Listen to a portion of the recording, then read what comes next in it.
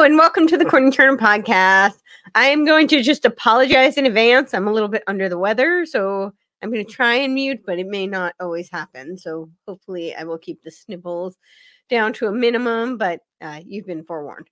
Anyway, I wanted to let you know that I am doing a fundraiser for combating the WHO.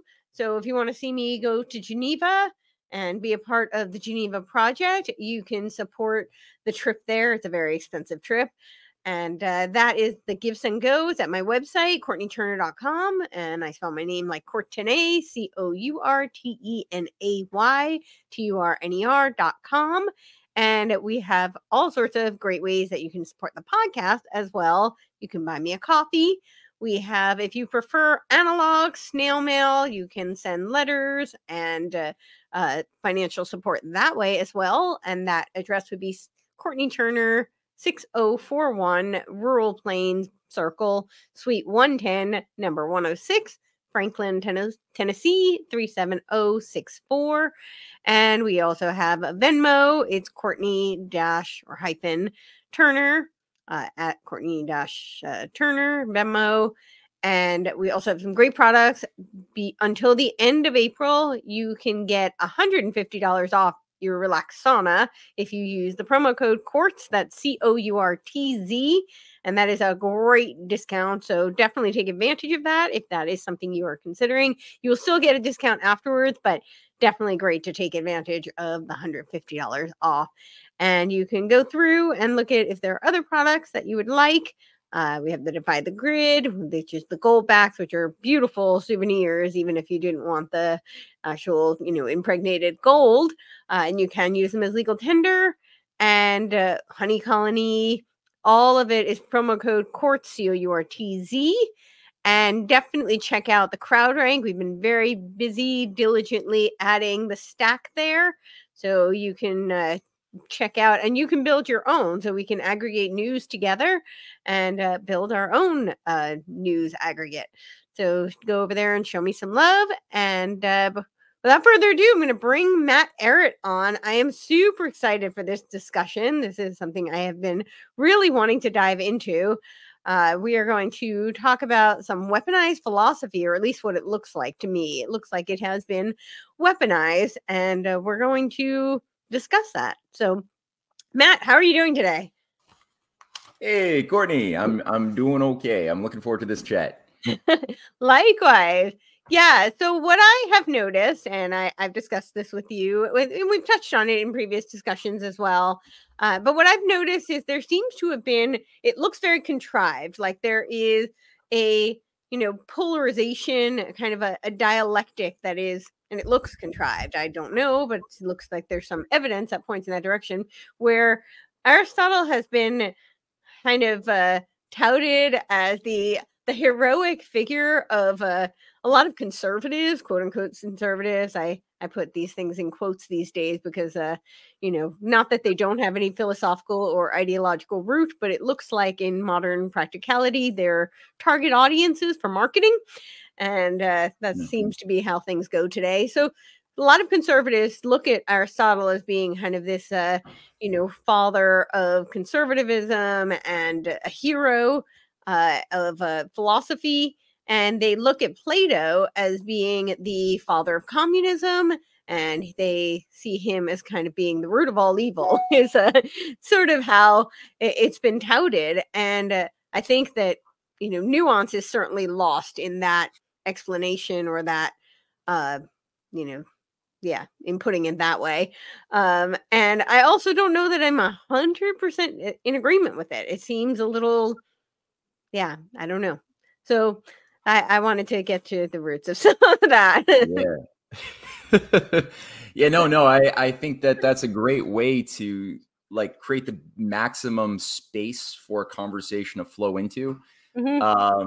As far as setting the stage is concerned, because you're right, there's this huge revival, you could say, almost of Aristotelian philosophy.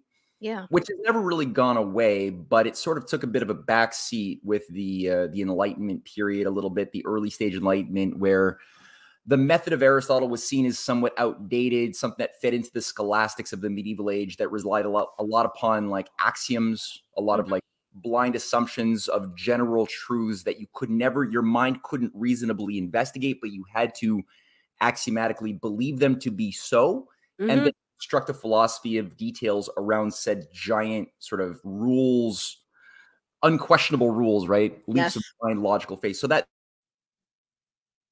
fed into the scholastic period of the medieval ages. And that obviously has some serious limits, because if there's a domain that the mind is not allowed to examine and understand why is it true or false, if you can't examine your own axioms, then you're really constricted in terms of where you can go with your mind and your ability to discover anything. So yeah, in the Enlightenment period, there was this idea that, no, you know, Aristotle, it's a little outdated, so we're going to now embrace empiricism, this radical embrace of just sensualism, the senses, things that we can measure, smell, taste, touch, feel. And then with the gradients of sight, light, heat, sound amplitudes, you know, you could like create metrics, scalar metrics that could be charted, and you could call that scientific, because then you could put it on like a Cartesian graph and associate numbers with activities of like rays of light or whatever. And then that became the Baconian, the Francis Bacon sort of method, which was appeared to be on the surface a rejection of Aristotle, but actually it was Aristotelianism coming in through a different pathway. And a lot of these creatures were also like Descartes himself, and a lot of the promoters of this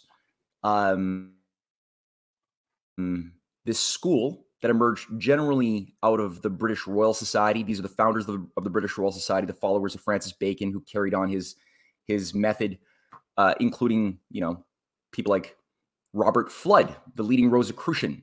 These were the founders of the Royal, not only the Royal Society, but the Invisible College of Rosicrucianism, that was sort of a blend of various Hermetic, Zoroastrian, Kabbalist, Babylonian, Chaldean, some Neoplatonism, like sort of all packaged together. And then that became like a school of occultism that was promoting, on the other hand, radical empiricism for the masses, and an occultism for the few, the elect, the elites, the initiated. And then that then created this other weird thing that I'm sure we're going to talk more about later on. But then now in more modern times, we have all of that occultism masquerading as a control factor in science. But then now we also have this Aristotelian revival that's trying to say, like, Aristotle at least he believed in truth. He could see things crystal clear, no ambiguity. If you wanted a definition, Aristotle gave it to you. Non-liberal, right? So a lot of conservative-minded people they're like, oh, we're in such a fluid world where nobody believes in truth. Aristotle believed in truth. I can hold that truth and just memorize. You know, you want to know what justice is? Well, he'll tell you what it is for the slave and for the master, right? He'll give you all the definitions of justice in a finished, crystallized way. And I like that. It gives me stability in a world of instability. I want, so it's concerning because, yeah, Aristotle, and the thing that Aristotle was rejected by as far as this Hermetic, Rosicrucian, Neoplatonist revival, are both sort of two anti-Platonic movements that I think are obstructing the real issue that you and I are going to be chatting more about, which is like, well, what the hell is Plato, and is it the same thing or different from the Neoplatonic or Aristotelian schools? Like, exactly. Sure. I'm concerned by it. I'm very concerned by it, and I'm very concerned by how deceptive it is today. Because now you have the rise of, and we'll get to the Platonic discussion, which will make this more clear, the Neoplatonists, I think in particular, but you have the rise of, they're certainly not new, but I mean, with the UN, it's all these like, theosophical cults essentially. And, they're very much coming out of a lot of, like these Neoplatonic, I would argue, actually going back to ancient mystery school type religion. So this isn't, and of course the whole transhuman, I think, mission, and of course the AI world society, the singularity is near. So it's all very relevant today. This isn't just like, let's talk about things from thousands of years ago that have no relevance. I just want to make that, clear and apparent to the audience that, this is where we're seeing this through line and the trajectory. So it's important to tangle out how it's been interpreted and how it's being used.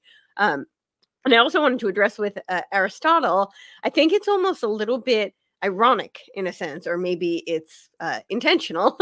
But I find Aristotle to be very materialist. You know, the way you explained it, like he presents a very you know, clear, cogent kind of codified explanation for things, and then you don't have the reader, or the you know, doesn't have to then do the work to do any personal, intrinsic, or even extrinsic analysis to arrive at truth. It's just kind of taken at face value. Mm. And that's kind of the reason I find it a little bit ironic, is because it's very much being pitched to, you know, I was talking about the marketing, right? It's very much being pitched to a lot of the right, who the quote unquote right, who oftentimes see themselves as very religious, very Christian. And yet, when you actually look at Plato, he does advocate that there is some sort of a creator. You know, even when he talks about the forms, it's not worshiping, you know, it's not a Gaia religion. It's that the creation here on earth comes from somewhere and was created. At least that's how I read it. And Aristotle kind of doesn't. It's a lot more about controlling here on earth, and it's a very materialistic view. I know I'm oversimplifying, but that's kind of how I see it, and it's just interesting how it's being marketed. Yeah, no, absolutely. I mean, Aristotle called it the unmoved mover, which is like this absolute. He had such an abstracted idea of the creator that he had to pay, whether he believed it or not. I don't know, but he had to pay. I mean, certain lip service to the idea of a creator God. But in his cosmology, that creator God is so perfect that it is effectively incapable of acting upon creation itself. So it's an unmoved mover. It's a mover that is purely, it's like this radical interpretation of Plato, but done to an absurd degree because like, what does Plato say? And here's the, before actually we say this, before I say this, I just want to set the stage a little bit for what I'm about to say. Okay. We have been told, for those who may not know, that Aristotle is the student of Plato and advanced upon his teacher's philosophy. Oh, this is important. That's a popular myth that's been concocted and promoted generation to generation for 2,400, 2,500 years. This is also very important because when we're talking about Plato and Aristotle, it gets us into the realm of the idea of ideas. What is the method around which ideas are generated? And since human beings are the creature that is defined by our capacity to make, or our moral failure to not make discoveries as a species and as individuals, it is very important to take the time to think about, well, what is this tool, this instrument that I was born with, that called mind, right? Which seems to interact with the infrastructure of the brain, but it isn't quite the brain per se. Right. You know, people could have half their brain cut out and still develop and generate universal concepts and discoveries, even if it's like if it deprives them of some physical capacities. That it shows that there's a higher function that the mind sort of is beyond. It's connected to the brain, but it's not the brain per se. Right. Now, what method are we going to utilize as we improve upon, as we should, right? Our bodies are going to mature, so we would want our minds and our conscience to also mature and strengthen as we experience, you know, this physical experience called life. We want to make sure that instrument is used well. But like any instrument, you could use it with bad techniques, right? You could use a fallacious technique to play the guitar, or to try to, you know, do engineering and deal with engines that ultimately makes the engine worse, that makes the capacity to perform music worse by using a bad technique, with bad assumptions. But then there's also natural law. There's techniques that allow the instrument to be used the way it was designed to be used. Right. And used well and better, so that we can always make more discoveries, a greater density of discoveries next year than I did last year, and do it better, and choose to have those discoveries, small, big, alike. Like an athlete doing something with good form versus bad form. You may get the job done, but over time, you're not going to make progress. So exactly, you're going to be going to physiotherapy. You're going to be breaking down, and ultimately, you're going 2 steps forward, 10 steps backwards, and you don't realize you're going into a deep hole. Exactly that. And so the mind, you know, we often like are aware of like what we put into our bodies, food wise, work wise, you know, physical fitness wise is something which is important, but in our society, people have tended to not place that same quality of value and those same standards upon what are we consuming and what are we doing exercise wise for this metaphysical mind.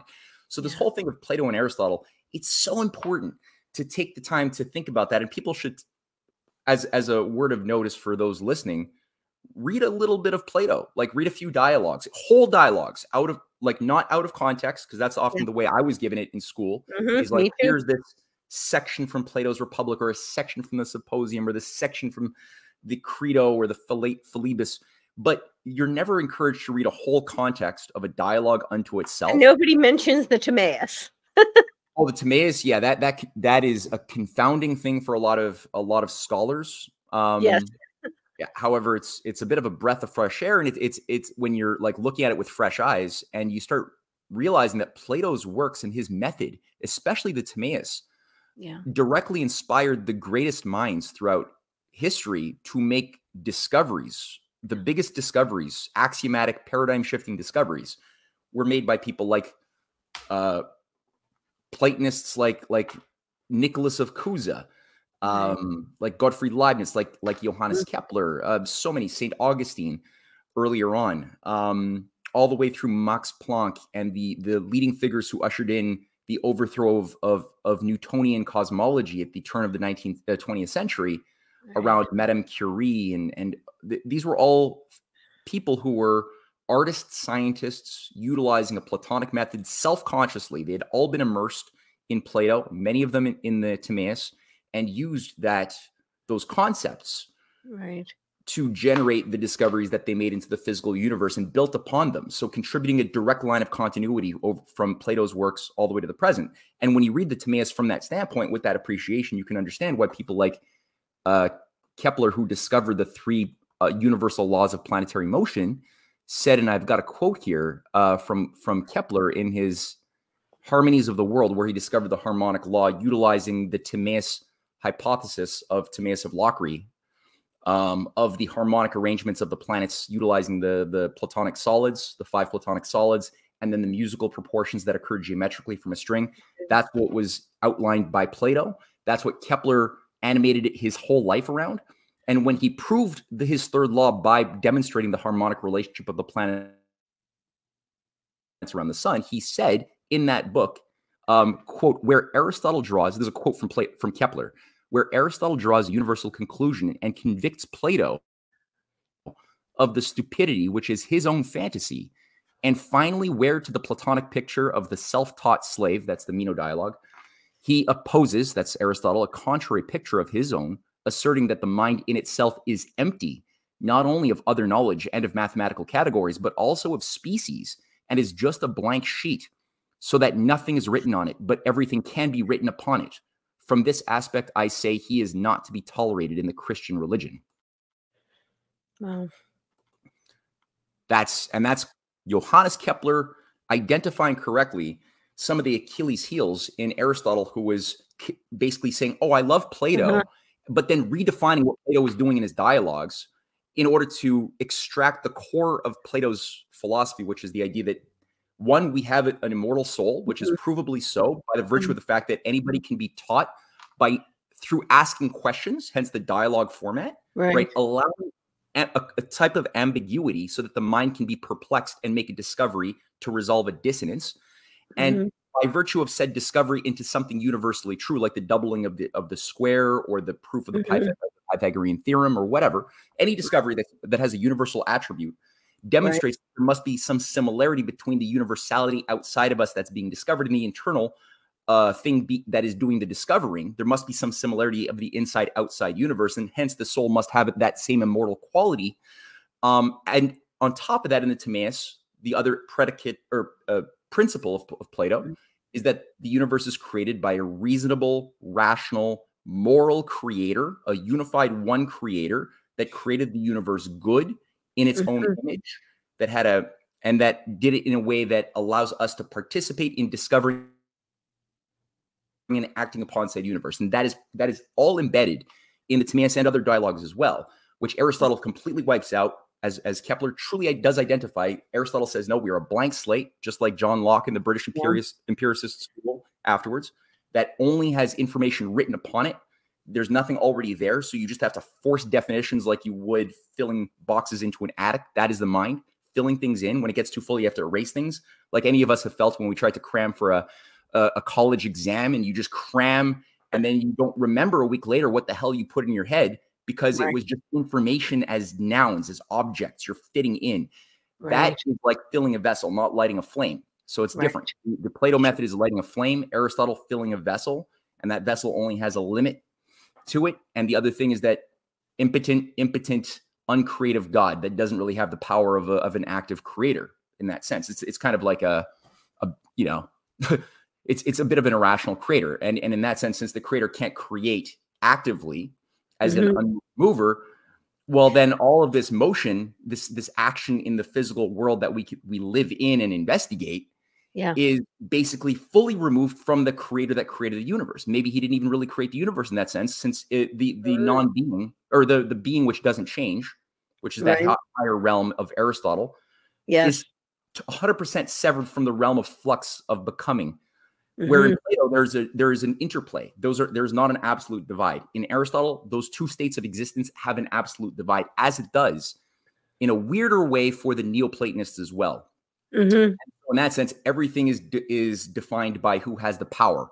And hence Aristotle's other point is that, unlike Plato, he says, no, people are born as masters, or they're born as slaves based upon their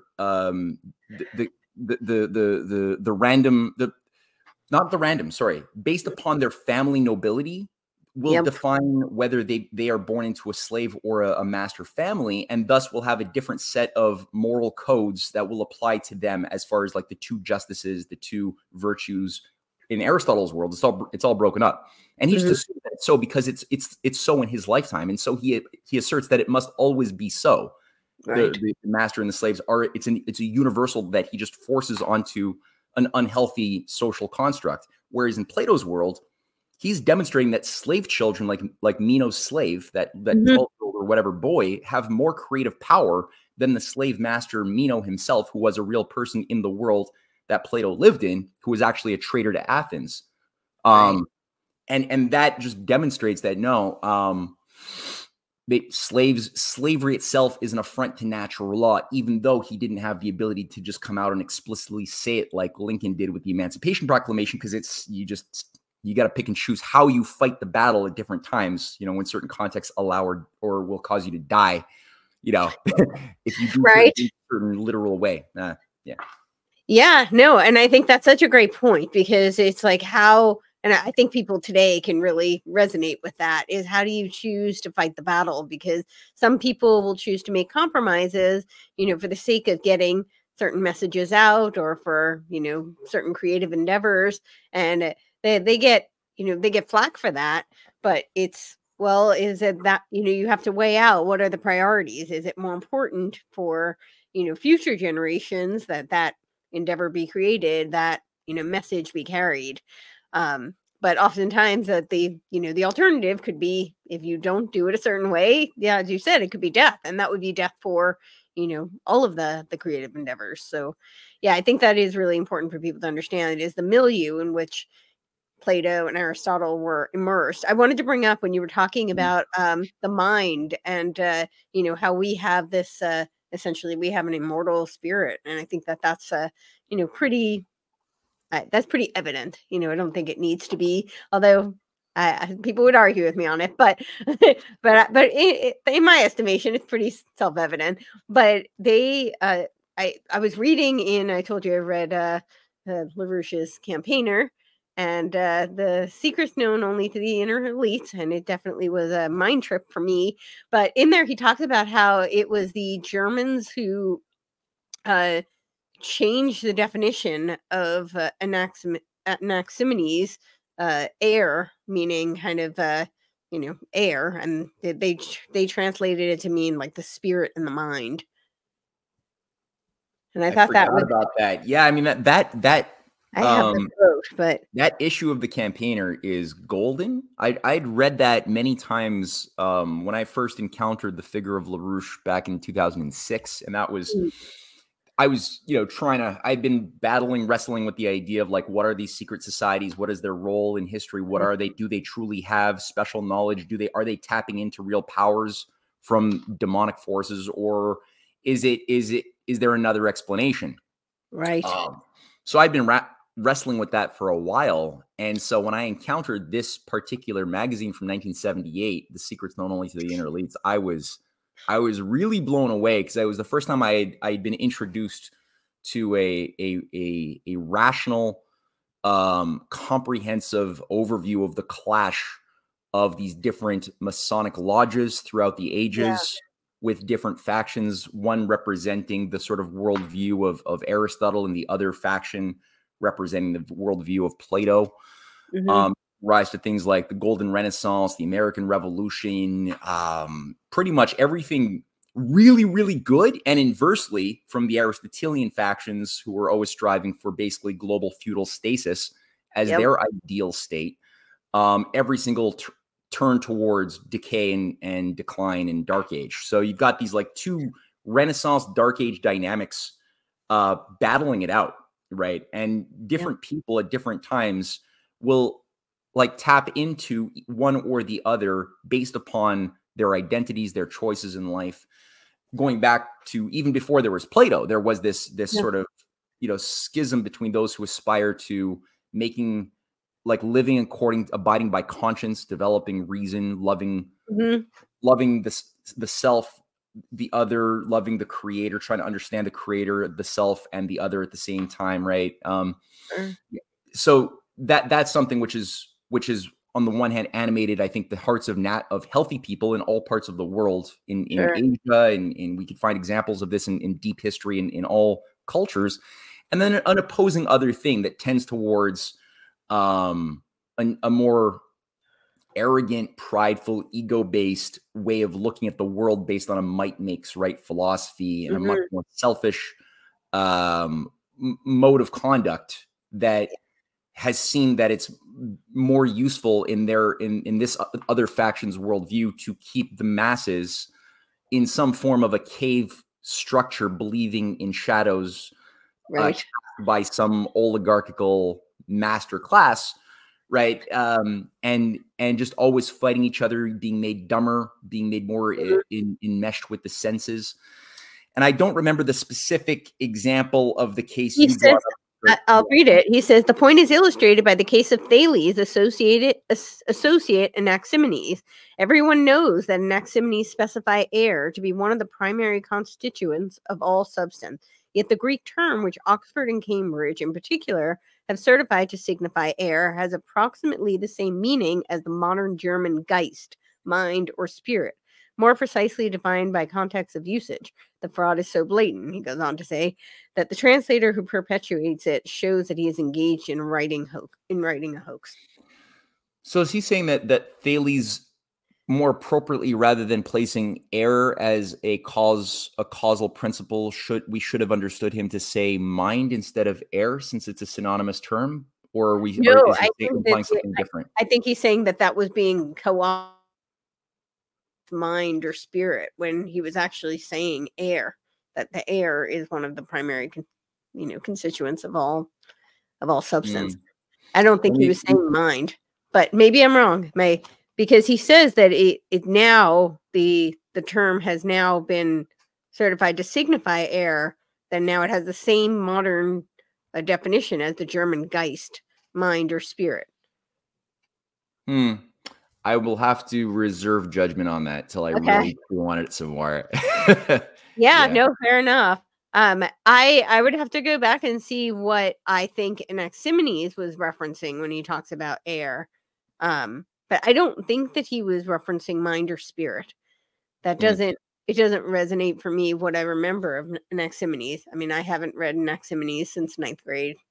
I've never read Anaximenes, and I've also not really. I've only read about Thales, maybe because I think we only have some fragments. But he lived I don't. I think around the time of Solon or so, maybe even a little bit before Solon. So this is like 200 years before Plato was active. Yeah, I'm not really too sure about that, but definitely Thales was awesome, as was Solon. That's for sure.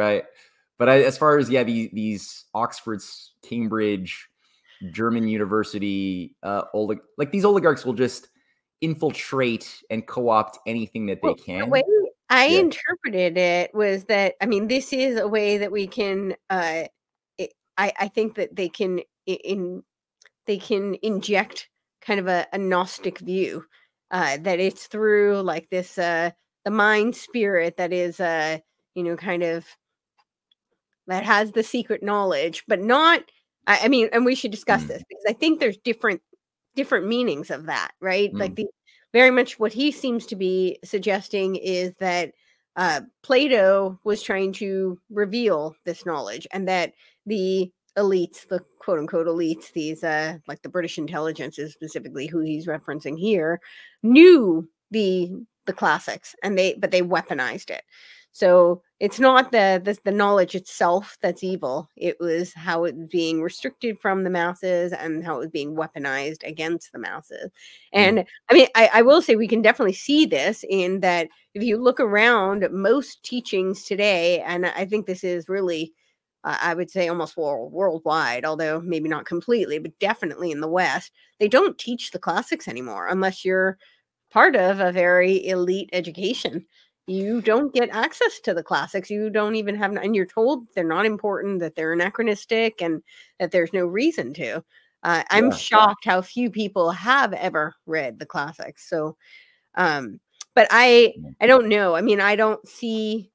Yeah, again, I haven't read Anaximenes since 9th grade, but I did read him then, and that doesn't resonate with what I remember of him. So, no, on those 2 points, definitely we often don't appreciate what happened to our education system, but one of the key points of the battleground was waged, especially after World War II. I mean, it was always a battleground, always, but it really, we took a big loss. I say we, like humans, right? Where we had a reform that was carried out under this new reconfiguration of society around the idea that no longer would we try to value citizens as far as what an education system would create, which was, the former value structure of the educational curricula was that we want whole citizens that could otherwise, play a role in society as something they would specialize in later on, become a mechanic, become an engineer, become a doctor, whatever. But you wanted to first give somebody that whole integrated identity by studying the Greek classics, by studying Greek per se as a language, and Latin. That was more normal to study that in even elementary school and high school. In some cases, Sanskrit for some of the better regular universities in Europe for the masses were studying Sanskrit. Like the Humboldt system was a big part of what Alexander and Wilhelm von Humboldt brought in, as well as an integration of the sciences and music and the arts. There was an idea that you have to integrate that so that there's an ability to see the art in the science and the science in the art, and a quality of rigor of going to original sources instead of just reading about something. So all of those qualities, constructive geometry, don't memorize formulas, but go and work on geometrical construction. And now they scourge that. That was all flushed. And now the new math was brought in. Yep. The idea of just memorizing mathematical formulae was brought in. Instead, that's the new math in the 60s under the OECD, under people like Alexander King, who were overseeing the Organization for Economic Cooperation and Development. And that's the same guy who was a cyberneticist, an occultist. In my assessment, he was an occultist, calling himself a Platonist, but he wasn't. Just like all of these theosophists, and they all call themselves that because they like the structure of what Plato was saying in the Republic, pretty much. As far as like a society animated by golden souls and bronze souls and silver souls that have a caste structure. Now, that's what Plato is saying in the Republic. It's true. They like that structure because Plato is describing something that has already existed and sort of saying out loud what you're not supposed to say out loud. He's showing you how the sausages are made, right? But so they like that part of it. And what Alexander King did also, working with Julian Huxley at UNESCO, was they brought in this idea that, okay, we're going to stop breeding dead white European males because they're part of the old patriarchy that's been holding us back from our true selves. And we haven't been able to self-actualize and protect nature. And because of our adherence to old white dead European males like Dante. And so we're going to get rid of all of that and read more relevant thinkers who are more like reflective of the cynical, ugly reality of our age, like Sartre and, you know, Theodore Adorno and the Frankfurt School and Heidegger. And they're all more like practical thinkers. And so, you know, then that became the thing that sort of fed all of these Black liberation theology, feminist, eco-feminist liberation. Then you have these subdivisions of this sort of weird, you know, thing, right, that just became wokeist garbage that made everybody confused. And now everybody's like, you know, being told as young people that you could pick your own, pick any of the 198,000 genders that we have created and codified scientifically because you feel that way, right? So all that to say, it's radical empiricism gone awry, all based on this conscious top-down cutting off of the method of thinking, this Platonic method of revisiting your axioms, thinking in a dialectic fashion, thinking in from the standpoint of discovery instead of memorization. And as far as the work of Plato per se, like, yeah, the Republic itself, again, when you read it, it's written in the form of, like, what is it, 12 books? Yeah. And it's written for the intention that Plato had, which all of his dialogues are animated by the intention of shaping the curriculum of his academy. Right. And so his academy that he was overseeing was like the first major academy that was very political. It was like both generating generals and leaders and statesmen and sending out advisors that were coming out of this process. Yeah. That had a better appreciation for the topography of epistemological warfare, of the battleground of ideas in a world that was animated by the Delphic cults, the different cult systems of mystery religions that were shaping the control and the growth of things like the Babylonian Empire that had only recently taken control of the Persian Empire through Cyrus the Great, and had only recently started utilizing their control over Persia as the Marcher Lord of Babylon to dominate the world, kind of like the US has been used under the control of Great Britain and the Hellfire Club types over the last, you know, decades. Well, let's say since JFK was killed especially, but it's always been a thing. It's always been a problem.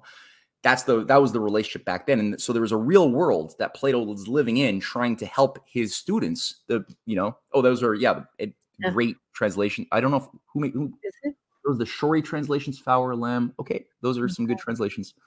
Okay. Yeah, the Loeb Classic Library has some good translations, I've noticed. Great. So yeah, like he's writing this not as a program of what do you do to rule society, which would horrify your average person, be like, because it comes out with these terrible outcomes. But the idea of what is justice.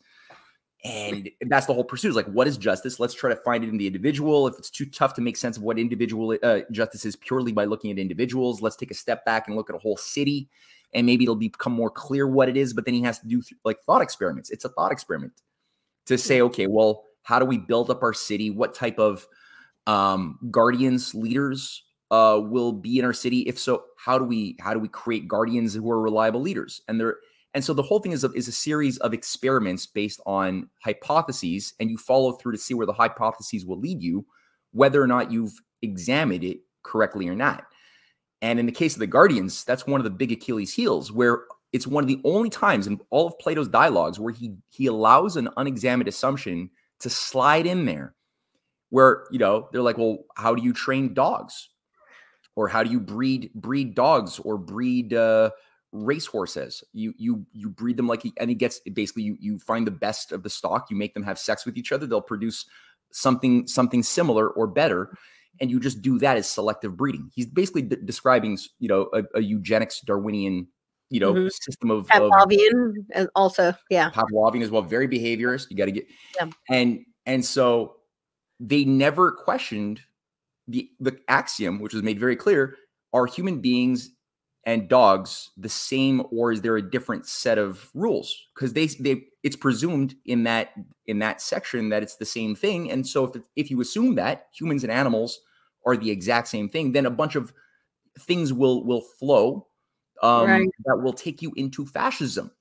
Even though you had a noble intention at the start, you will become that conclusion. And that's where the Blavatsky, Annie Besant, John Ruskin, all of these so-called Neoplatonists, they like that part. They like a society of breeding out the unfit and controlling a society based on creating illusions by a master class. But it's not Plato. Plato is actually, if you take both what he's doing in the Republic within the context of why he's doing it, and you also then take into consideration all of his other dialogues, and especially book 1 of the Republic, where he's like, disputing with Thrasymachos, this like Nietzschean character of might makes right, the maximum good is the maximum evil. The maximum ability to like feed my sensual pleasures and destroy my enemies, that's the maximum good. And the maximum bad, evil, is just uncomfort or pain for the body. And Socrates dismantles that and demonstrates that that is not possibly true.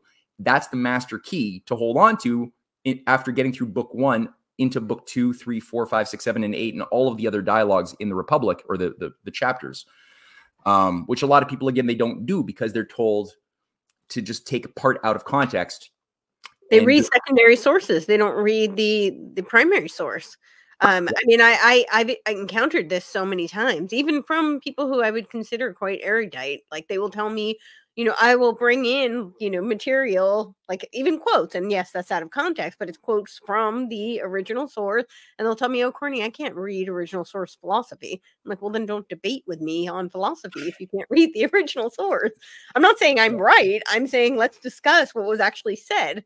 Let's not, extrapolate from a, secondary interpretation of what was said, because now we're already further removed. I mean, it's hard enough to read somebody's writing and then interpret what in first person what they meant, especially somebody who lived, we're talking about millennia from where we are today. So it's a completely different world and different framework.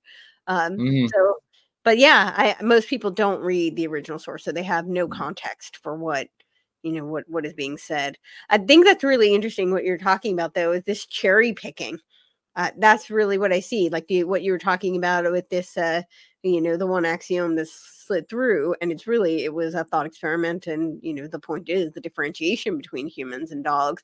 And that laid the groundwork for so much of what has shaped our society today, I would argue, by the Malthusian, powers that shouldn't be. But you see this through like John Stuart Mill. You see this through Wilhelm Wundt, who shaped the future of education, psychology, all the social sciences, Pavlov, as I mentioned. But that's so much of where things have been, I think, misinterpreted today, but they ran with that, and now they're attributing it to Plato. And I think the reason that's significant is because if you can now, demonize, for lack of a better word, the person who created it as an exercise, then people don't investigate any further. And now the whole purpose of the thought experiment is kind of taken out of context, and it's being used as a weapon against society. Yeah, and you absolutely. can't uncover any of that because you've only cherry picked this one component. Absolutely. No, there's always any text out of context is pretext. So context is really everything on so many levels. And I guess we've just gotten a little bit lazy because we want now right answers. We're encouraged to want right answers from early on in school. You get rewarded in school for having the right answer. So even if the question was never generated in your mind, what was the question that the answer is answering? It doesn't matter. You go to the back of the book, you go to Cliff's Notes to read about what is the gist of what Shakespeare is saying in Othello, instead of reading Shakespeare's Othello, which might give you similar results when you're answering a multiple choice test. Sure. However, one actually has a transformative power. Right. Because you thought about something that is beyond you. You made a discovery of something in a mind of somebody who has earned excellence as far as a Shakespeare mind quality, who's generated as a creator this incredible, powerful metaphorical art, which is not just symbolic, but specific in its metaphorical nature, because there's like intention that you can discover that by, through the type of work, within the scenes, within the acts, in the Shakespearean dialogue, and learn something very deep about the universal attributes of yourself, what would cause you to become more corrupt or become non-tragic as a person. Like you'd get insights into how the Venetian operations work by reading Othello or The Merchant of Venice. You'd learn about, you get insight as a citizen that would make you more powerful and transform from being something ignorant to something not ignorant about matters of high importance, versus the Cliff's Notes right answers. So all that to say, I think that, yeah, we've been encouraged a little bit too much in that, to give us a false sense of pride. Pride is a big one, because you feel like you have knowledge of something because you read the Wikipedia entry, or but you actually didn't earn it. So it's like you don't really have the true knowledge that you think you do, and that's the worst kind, as Plato points out in the Socrates apology, the last. Where Socrates is saying, look, the reason why I'm on trial and I'm about to possibly be killed by the Democracy Party under accusations that I'm corrupting the minds of the youth is simply not that I was trying to disprove the pantheon of pagan gods. I'm not trying to corrupt them. I'm just simply trying to get at, well, what is true. Yeah. And, I'm aware that I'm ignorant of pretty much everything. He knows nothing. Yep. Yeah, exactly. But I'm in a better place than all of the lawyers and the experts and the specialists in all the fields who I wanted to talk with, thinking that I would know more by talking with the experts. And I discovered in really just asking them questions that they didn't really know the things that they thought they knew. But they were in a worse place than me because they thought they knew what they didn't know, whereas I know that what I don't know. So I guess I am wiser in that sense. And they were indoctrinated. Huh? Because they were indoctrinated in modern day sense. Yeah. Yeah, exactly. And the demos ultimately chose to give him the hemlock as a gift for, and or as punishment for his attempt to try to help them think for themselves. Yep. So there's that, and the other thing with the whole going back to source material, like when you read the works of a Plato, you're finding your own mind increasingly honed with an ability that is more than the words, because he's cultivating an instinct for smelling bullshit. So you're looking for sophistry. You're looking for where am I going to encounter arts or acts of sophistry, of logical syllogisms that are utilized with emotionally charged methods that are manipulative to make the false appear true and the true appear false. How can I identify that? How can I get people, instead of just hearing, like what I'm doing right now is I'm doing a little bit of a non-platonic thing, right? I'm just kind of like ranting. That's not Plato, right? We're both agreeable people who are kind of on the same page. So there's no real point to necessarily engage in a platonic dialogue in that sense. But all that to say, you're forces the other person to engage in critical thought processes where they're not in a position of necessarily being. This is not like the modern day where if you only talk to the echo chamber, or if somebody doesn't agree, then somehow they're inherently evil or inherently wrong, or there's no nuance, and people really have lost. People say the debate is not productive, and I think in some cases, because people have lost the actual art of debate, that might be true, because people start resorting to ad hominems, and there's no actual rhetoric, and they don't have the ability to create cogent arguments, and moreover they don't have the ability to use logical deductive reasoning either in the moment or reflectively. Yes. And I think that that's why, we are, that's a byproduct of our dumbing down of society, and I think that was totally intentional. And I think it was really evil. When you talk about the trial of Socrates, that impacted me so much. Like, I remember just bawling my eyes out through that. I wrote a paper. It was for my English class, my sophomore year of high school. And it was like, we were very fortunate. We got to write like book reports essentially once a month. That was kind of like our fun for the class. And that was one of the book reports I did. And my 9th grade history teacher actually published it. my book report. I didn't know till my senior year of high school, actually. I was like in the bathroom. Some girl's like, "Are you Courtenay Turner?" And I said, "Yeah, why?" And I just quoted you for my paper. You're a secondary source. And I was like, "What?" Like, I had no idea. Nobody told me until then. Yeah. But it had such a profound impact on me because I felt like through so much of my education, I was constantly, you brought up like geometry, for instance. And, instead of working through the problem, like when I worked through geometry, I actually love geometry. But when I would work through it, I would kind of reverse engineer. It was like puzzles to me, but I would get in trouble because I didn't, it wasn't done through memorizations of the proofs and the equations, essentially. But to me, that wasn't really important. I mean, if that's helpful, I'm not saying that they have no value, but if you're able to actually work through it, that has so much more value. This is the same reason why they've taken phonics out of reading, because yes, the mother's primer look-see method of reading is very useful for somebody who's deaf. This is why it's, they don't have the auditory processing skills. And this is why it was a great thing for Gallaudet to pick up. But for people who do have those senses, it's incredibly devastating because now they don't have the components that make up the whole. So they can't work through the material. They can't work through the sentence and construct it themselves. They see it as a whole. So you have no idea how you got to the whole. And this is, I think, just really detrimental to all critical thought and really just all of society. So. Right on, eh? Yeah, I didn't really think about it that way. That's a good point.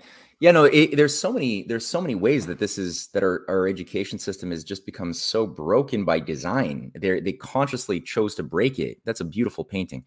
The thing, right? And so, for anybody who hasn't, take this time to take note. If you're listening to this discussion right now, write down the Trial and Death of Socrates, featuring at least the Apology, the Credo, and the Phalebus, the Phaedo. Sorry, the Phaedo, which is the day he drinks the hemlock, and it's the discussion on the immortality of the soul. The Credo is about the question of law, and should Socrates, is it best that he take the bribe that Credo, his wealthy friend, made to the guards to like leave and live out his days in like Syracuse, or should he just simply stay and follow through with the punishment of the demos doled out upon him? Right. And he chooses through a long, reasonable discourse, and it's a challenging one, that it's best to choose to stay, even though he could live out another 10, 20 years. And people should like really wrestle with that. And then finally, like I said, the immortality of the soul, which is probably my favorite dialogue of all of them, on the Phaedo dialogue. Super important. And again, when you read these things, and you're taking notes too. You're active reading, not just passive reading. And people are like writing down their notes, their own thoughts that are necessarily going to be awoken as you're reading these challenging paradoxes. How do you smell out a paradox? How do you zero in on an anomaly that doesn't fit when you take a hypothesis and you map it onto reality? Where does the mapping break? That break, the singularities, the paradoxes, that's the gold. That's the source of your future discovery if you get in the habit of moving the mind that way. Whereas the shitty way of brainwashing people but calling it giving them knowledge is by what we've been doing. Is you encourage them to take accepted standard models of things that experts all agree upon as a way to explain some phenomenon.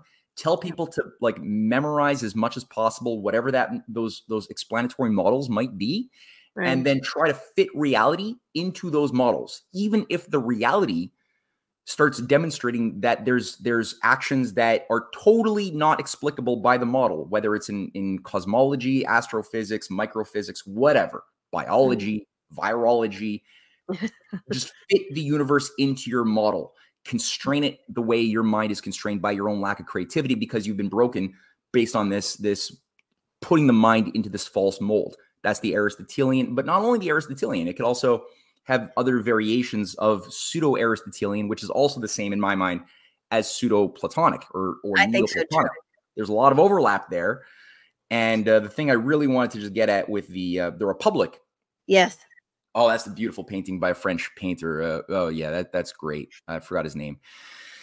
The Republic not only did its literal interpretation inspire so many bad people, or at least maybe not inspire them so much as like gave them a guideline around which they wanted to do things that they were gonna already do. Yeah, I feel people, it's kind of, to me, it's kind of like, I forgot what they're called, but I'm totally blanking on the word, but the people who use Revelations as a blueprint, right? The immunization of the eschaton, and they use Revelation as a blueprint to bring that about. That, you know, that's not I mean, regardless of your view on the Bible and Revelations, but there are people who use that in order to bring about the end times. I think it's very similar. Yeah, it is very, very similar. You're right. And again, like I was saying, they would be doing what they do as far as organizing society the way you see it documented in Plato's Republic. They would already be doing that even if Plato hadn't been writing the Republic. What Plato did is he took something that had already been done thousands of years even before him, and is just the natural way that the oligarchy has organized itself to manage society, using all of the techniques that Plato like lays out for everyone to read.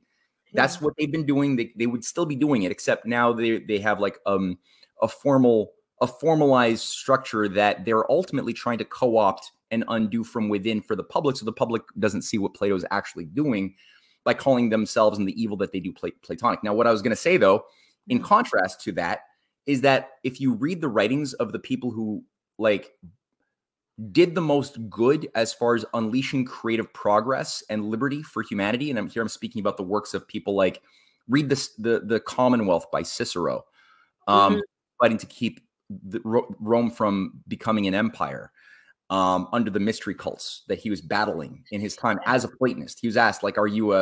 Are you a Stoic? Are you an Epicurean? Because that's what everybody was supposed to fit themselves into. And he's like, no, I'm neither one of those things. I am a Platonist.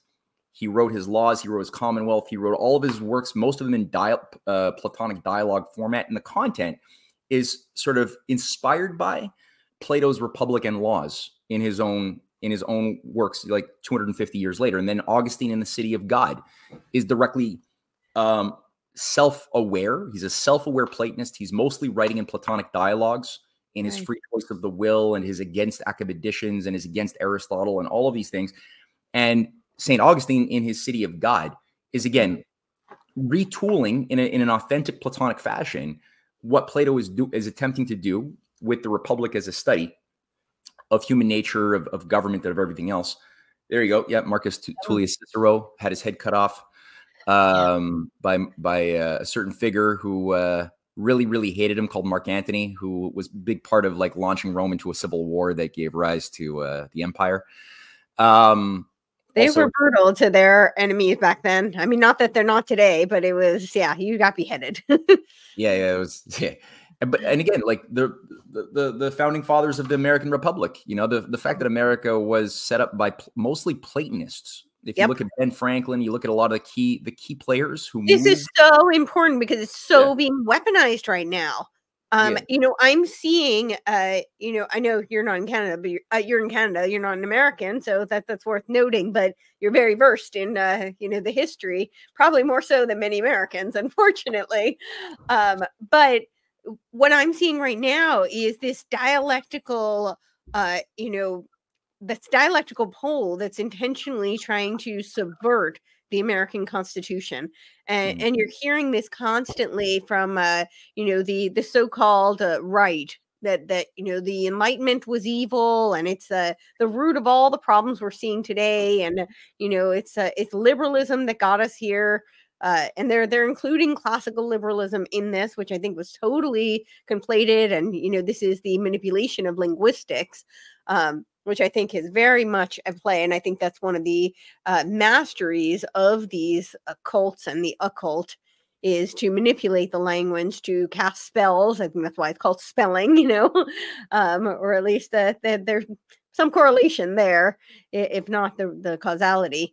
But you see this so much, and it's I think it's because, again, as you pointed out, we live in this soundbite society. Everything is so fast paced, and now it's not just the radio and the papers and of course, film, television, but now we have social media, and it's literally people see a tweet and they think they suddenly know everything about the subject.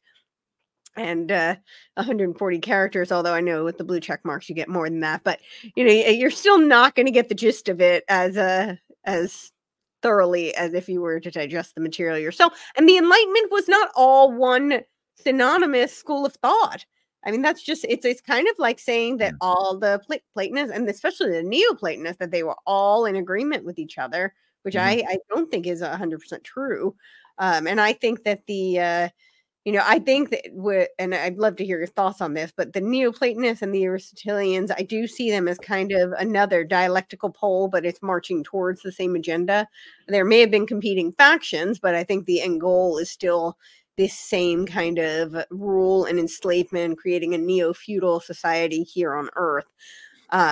But with the Enlightenment, I mean, I always ask people, I'm like, which Enlightenment? The Scottish Enlightenment was radically different from a lot of certainly the German, the British, and the French Enlightenment.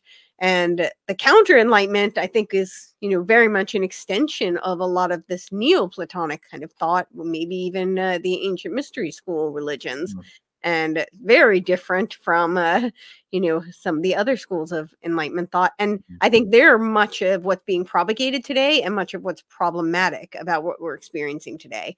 But the soundbite is that the Enlightenment is the root of all evil.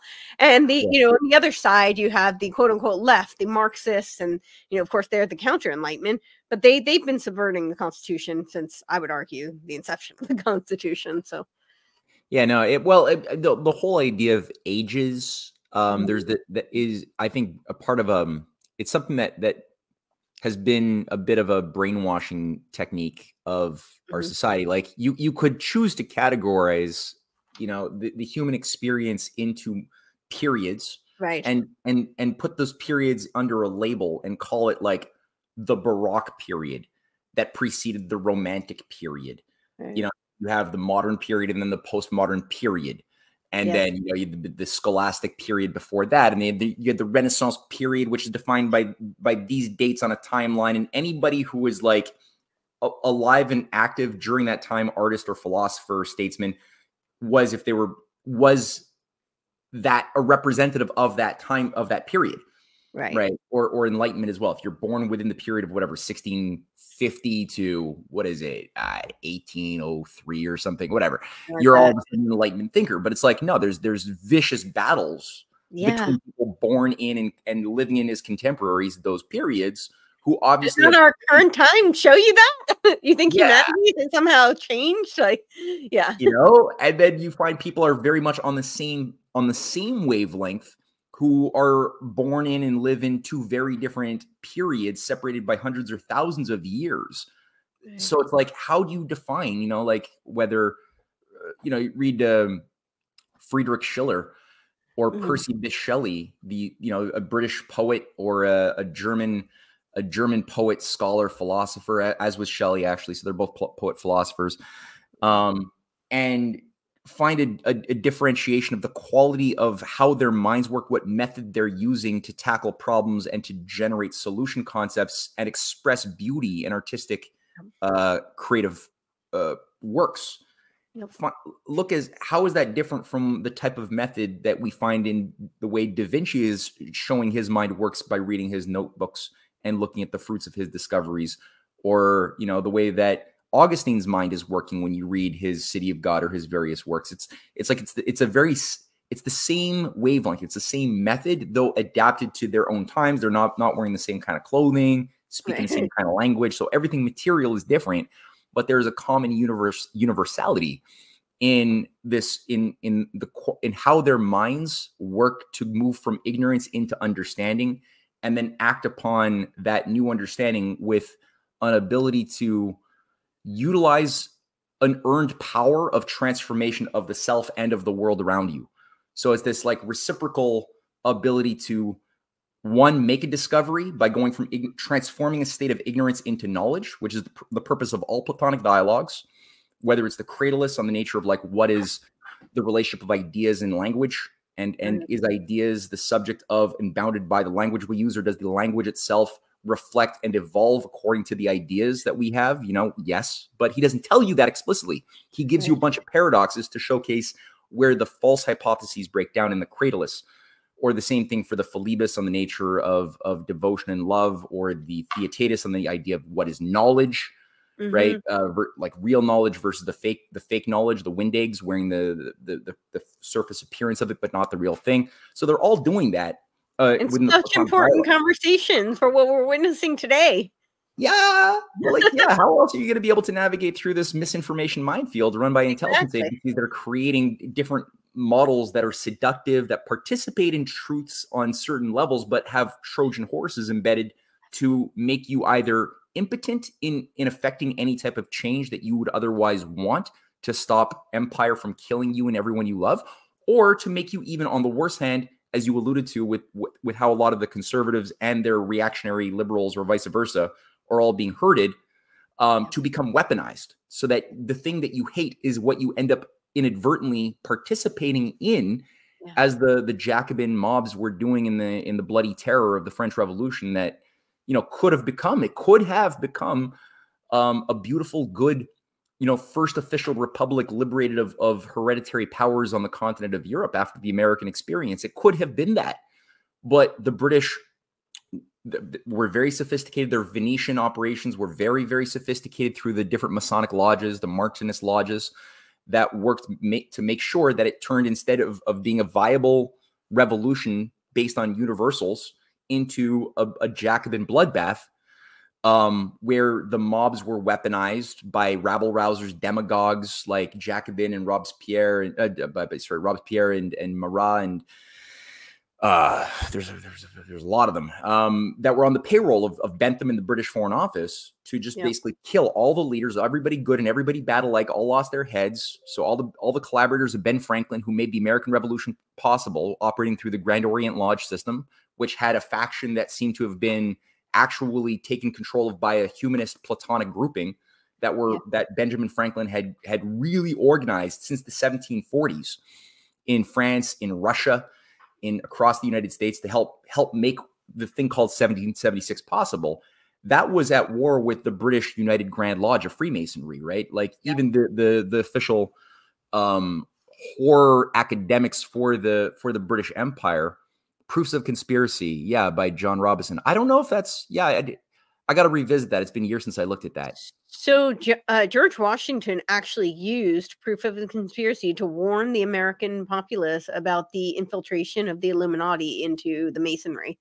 And so there was another book, it's called Code of the Illuminati, and Thomas Jefferson used that book as his warning about the infiltration. So I'm not persuaded that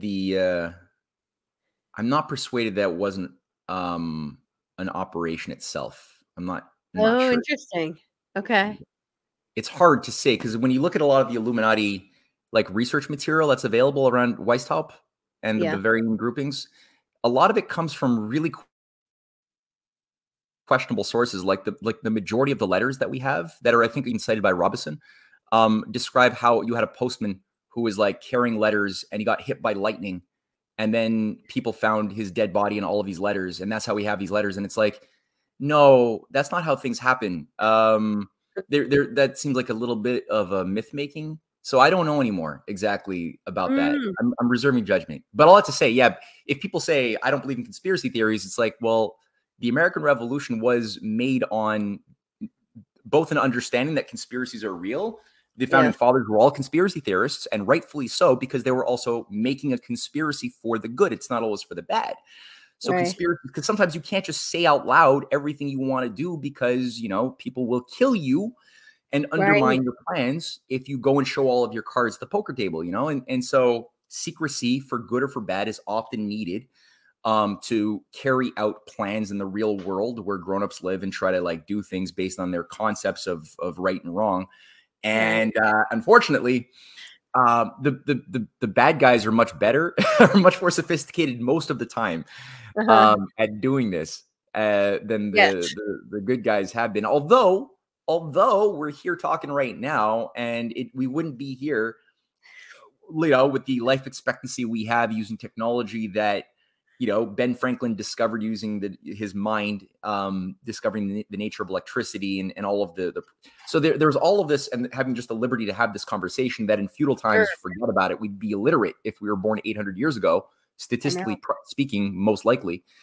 Like 99% of the people, you know, who were born into poor families were not expected to learn how to read. There wasn't really a lot of education for that in the feudal times. So, you know, we had a life expectancy of maybe like 42 years of age, like, you know, worse than even Molly. So like this is because the oligarchy actually doesn't have the type of godlike power that they want to project into our psyche. That we think that there's nothing we can do because we're here right now with all these liberties that have been fought for and died for by creative people who thought on that higher level. I always think that's so ironic, the people who are criticizing the Enlightenment. I'm like, the fact that you are here criticizing it, and most of them are using technology to do so. I'm like, both of those things would not be true if the Enlightenment had not happened. So it's a little, you know, oxymoronic in my opinion. But that's really interesting about the Illuminati. I'm going to have to now revisit, because I did read Robeson's book. I read Code of the Illuminati as well. And I do think there's a lot of elements of truth in it. Both of them were written by insiders. And I often think insiders actually reveal more because they're writing from a favorable position. You know, kind of like Carol Quigley, Tragedy of Hope, I think divulged way more than any critic would have. But you know, the origins of the sources. Yeah, I don't know. I don't know. I mean, like I said, it's something I'm only now beginning to re-question myself and reevaluate a little bit more with. But I like, for me, I know that by looking at the work, especially of Graham Lowry, who did one of the most essential studies of pre-American Revolutionary history from 1630 to like 1757. His work really took it so deep into a study of the occult and the Hellfire Club operations within both Britain, but also within the colonies that were spreading out in. Really, I mean, the Hellfire Club was officially set up in that incarnation. It obviously existed in other incarnations before that, because it's a Rosicrucian Kabbalist, you know, syncretization of, it's basically Satanism, right? But this has always been there. It was infused into Britain from Venice when Venice had orchestrated a sort of takeover of Amsterdam, of England, in the early part of the 16th century. It had been sort of, they'd had an operation like an outpost, a pillar inside of England, really going back to the Norman invasion of 1066. That was also integral that played into the Crusades as well, and the growth of the Templar order. So that was already sort of an instrument of Venetian controls. Also, there's another city-state called the Malfi, which had less power, but it was tied to Venice in a serious way. A lot of the leading Roman patrician families from the Western Empire remigrated to those two of those key zones. As Venice became the core of the evil for a few centuries. And you know, it was these groupings, the feudal barons, the rebel barons, that created things like the Magna Carta to enshrine the powers of the city of London as a power unto itself, outside of any type of law that could be created. That's what the whole free man idea was about. It wasn't about giving everybody freedom. It was about giving the feudal lords and the Norman robber barons the ability to be God. So, you know, there was always a battle inside of England, though, around just like you had the clash of the two Americas, you got the clash of the two Englands, you know. And I got a friend, Jerry Therrien, and he gave a wonderful class, and he did an essay we published on the Rising Tide Foundation on the roots of the Platonic Augustinian Britain, going back to the true King Arthur from the early 6th century, who was a real person who fought real battles in the real world, who was very much tied to all of these Platonic Augustinian networks around the Welsh movements, that was doing battle with the whole pagan revival of the occults as Rome was splintering up and recombining itself. It's somewhere on there. That's the Rising Tide Foundation site for those who've never seen it before. Yeah, it's somewhere down there, but you'll find it. It's got a picture of a statue of Arthur. Anyway, it'll come up. But But so you have both that tradition inside of England, which manifested in some really powerful people like the Platonists, Thomas More and Erasmus. Thomas More did his own republic in the fashion of the Utopia, before he himself also got killed the way Socrates and Cicero had gotten killed earlier by Henry VIII, who was being brainwashed by an occult Kabbalist Benedictine monk by the name of Francesco Zorzi, who was setting the stage for the Venetian takeover of the English aristocracy. So a lot of these guys around, and it wasn't Thomas More by himself who got his head cut off when that was happening. He was among a wide network of these Platonists who were purged. But it still took a while. It had to incubate, like a virus inside of a host. It was still incubating, and you had like back channel fighting. There were some good people that emerged onto the scene around the British Civil War who were able to do some good things like I won't drop names right now, but that was only like a 10-year republic. It didn't last long. It was an attempt. It was like the first world attempt to create an actual republic, although it was so full of psyops and controllers. Like even Oliver Cromwell was a bit of an agent and became a dictator. It didn't last long as a republic. And so the people who were fighting for it, who were authentic, Republicans, and again, people like John Milton, who was actually not a Satanist. That's another person who's also been slandered, because Milton did his Paradise Lost, which has also inspired some really bad people. But they all hate and pretend that he didn't do Paradise Found, which is that's the part that they wish he never did, because they want the Luciferian triumph in the Paradise Lost. But and in schools, literature, I've spoken to literature professors. They didn't even know that John I didn't know that Paradise Found, where Christ prevails. Right. Wow. Yeah. I had never heard of Paradise Found. It's wild. It's like imagine people just reading Dante's Inferno and not knowing that there was a Paradiso, right? If that's how it's like that he wrote the Inferno in order to set the stage for an understanding of the Purgatorio, in order to set the stage for the Paradiso.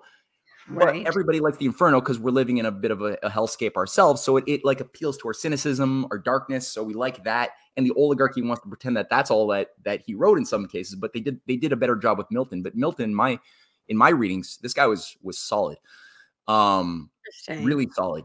And all that to say, there's this whole movement, right, that directly provides a continuous thread as a unity, shaping all of the known human experience around what Plato made it more explicit, though it existed before him. Look at Solon, look at Thales, this idea that human beings are made in the image of a god, that we have to live with dignity, we have to fight empire and enslavement. We have to do that. That exists, that goes back before Plato, and cultures that didn't know Plato also understood that, and you see that's how to map out India's deep history or China's deep history and the battle of the different empires in China. You got to look at that, right, and then appreciate, well, what was Confucius, and what did Confucius do when he was bringing online a body of knowledge? And he never, like Socrates, never wrote anything down. It was his disciples. They were administrators. They were trying to actually create philosopher kings in China, right. Around the Zhou dynasty, and then later on, a lot of them came to power with the Han dynasty that created the Silk Road in the first time around. But Socrates too didn't write anything down. It was his students, Plato and Xenophon and others, who were the ones actually trying to create philosopher kings with actual people in the real world, like Dionysius II and Dion and so many others. And working with like-minded people in Egypt around the Temple of Ammon, which at certain points was very corrupt, and at other points you had actually good people managing the Temple of Ammon, right? And it's like everything. There's these battle of these two currents. So Britain, the same thing. England became the seat of that empire at a certain point. That was really, really, the Hellfire Club took over, and was brought online in the end of the 17th century. Right around the same time that you had the Glorious Revolution, right? 1688 was when the Venetians used their Venetian party of Lord John Churchill, the Duke of Marlborough, to manage the takeover of a puppet king from the Netherlands who didn't even speak English, installed that re-empowered the city of London, that did a clampdown on the colonies who had gained a lot of independence during the period of the Civil War of Britain. So during that time, the colonies had a huge John Winthrop Jr. and others were really using that space of chaos in England to create viable independence movements around which people like Cotton Mather, the guy who recruited a young Ben Franklin when Ben Franklin was like 7 years old, delivering candles for his father to the local sort of communities in Massachusetts, or maybe it was Philadelphia. Yeah. And so that's where he was recruited. Mather talks about it. Ben Franklin talks about it. And the problem was Cotton Mather and John Winthrop Jr. were at war with the Hellfire Club that was active within the colony, setting up branch chapters. And who was the person who set up the chapter in Philadelphia? It was Ben Franklin's older brother who ran the biggest publishing house in Philadelphia. That was that John Winthrop Jr. went out when he was like 89 years old into the streets and called out Ben Franklin's older brother, James, I think was his name, as a tool of the Hellfire Club. And that's documented. That's scholarly documentation calling that shit out. So this was like penetrating everything. It was like the British High Command were, by 1710, when Queen Anne died, that's the caves, the caverns under probably Medbenham Castle or something, I guess. I don't know. Yeah, but it was all done in these catacombs. Yes. And because it's a very Mithraic Eleusinian mystery school that they were reviving. That's what the Hellfire Club was doing. Right. And even John Wilkes Booth's grandfather was a leading member of the damn thing. And he even said it in an interview in the 1770s that they were carrying out Eleusinian mysteries in the Hellfire Club crypts, right? And this is what Ben Franklin was deployed clearly. And Graham Lowry did a great job in his How the Nation Was Won, going through this story in a lot of detail, triangulating in on how did Benjamin Franklin become involved in counter espionage. So he was deployed to go and get a job, getting abused by his older brother in the printing house. That's where he got his start, deployed by Cotton Mather and John Winthrop to both get intel from the inside. He ended up getting sent out to London in the 1720s. And he clearly had, and there's a thorough proof that has been created. I'm totally persuaded Graham Lowry's method is rigorous as you can't believe. Okay. That he went in to get intel and information on what was going on in the Hellfire Club headquarters within Britain itself. So he had to report back on what the hell was Britain doing, what was going on in the mother country, in order to feed back into the Republican networks in America, which he then did. And you could look at their entire life before and after that period, and how everything he did was devoted to breaking the Hellfire Club controls over not only the colonies, but the world as a whole, even to the point that he was able to recruit leading people through his scientific discoveries in not just, he discovered the currents of the wind currents of the oceans. He discovered so many things. He was like a Da Vinci, not a tinkerer, a Da Vinci.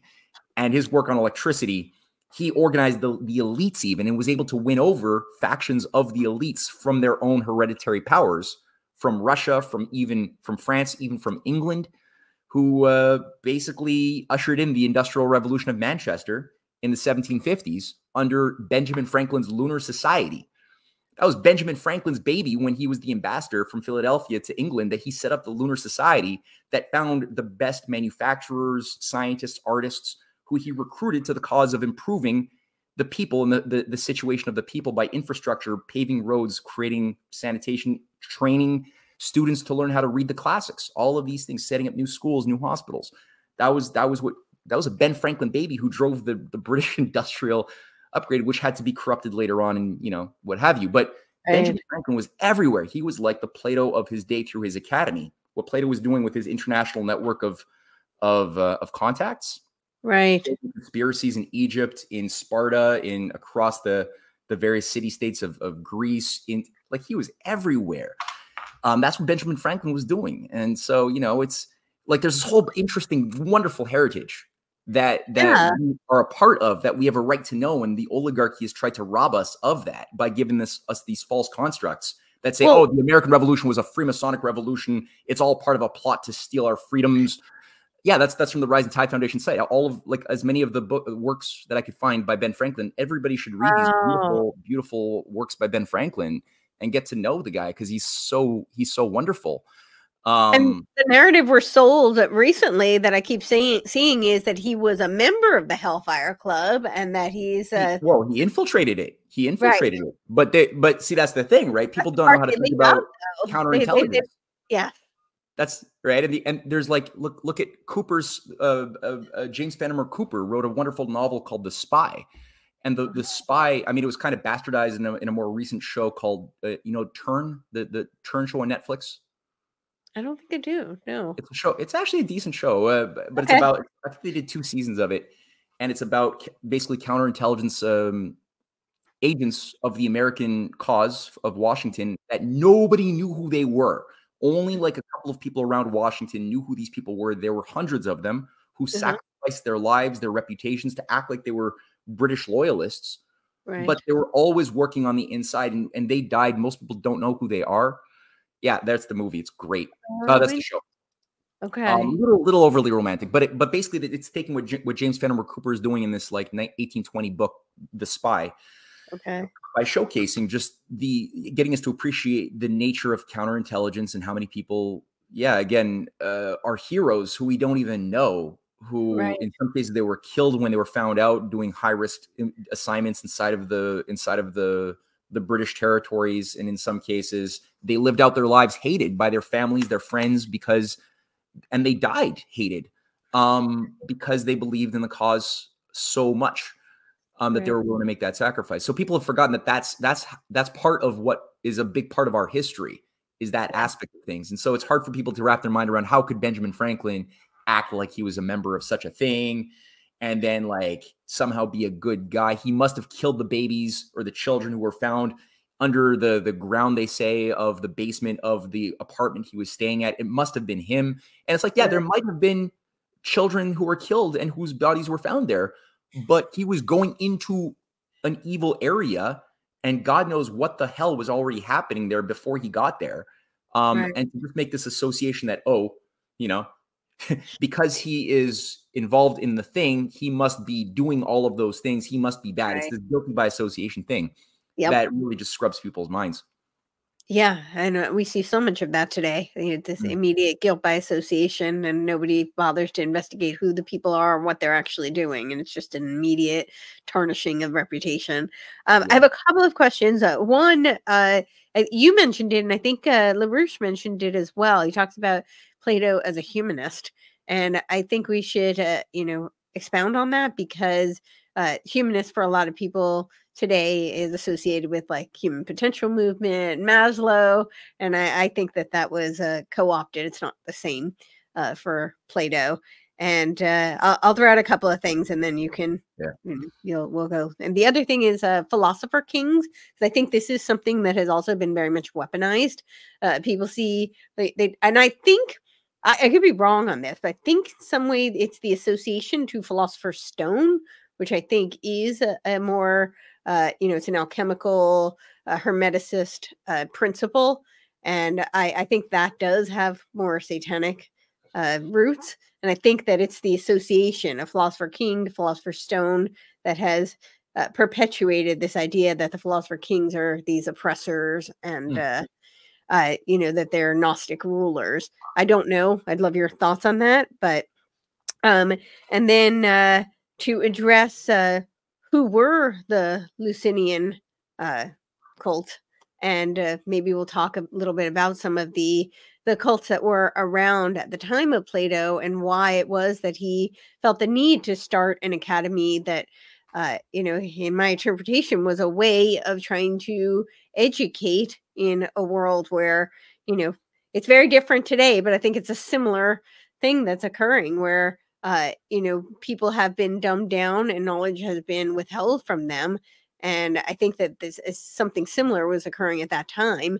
And he was trying to provide a way that people could have access to a true education. The definition of education has even changed. I don't have the exact definition in front of me, but Charlotte Iserbyt went through definitions throughout history, not even that long ago, like maybe 100 Mm. years ago to now. And originally was I'm paraphrasing, but essentially the idea that you were providing tools, a set of a skill set in order for people to develop critical thinking skills and to develop and hone their own talents and their gifts. But you were giving them the foundational tools with which to do so.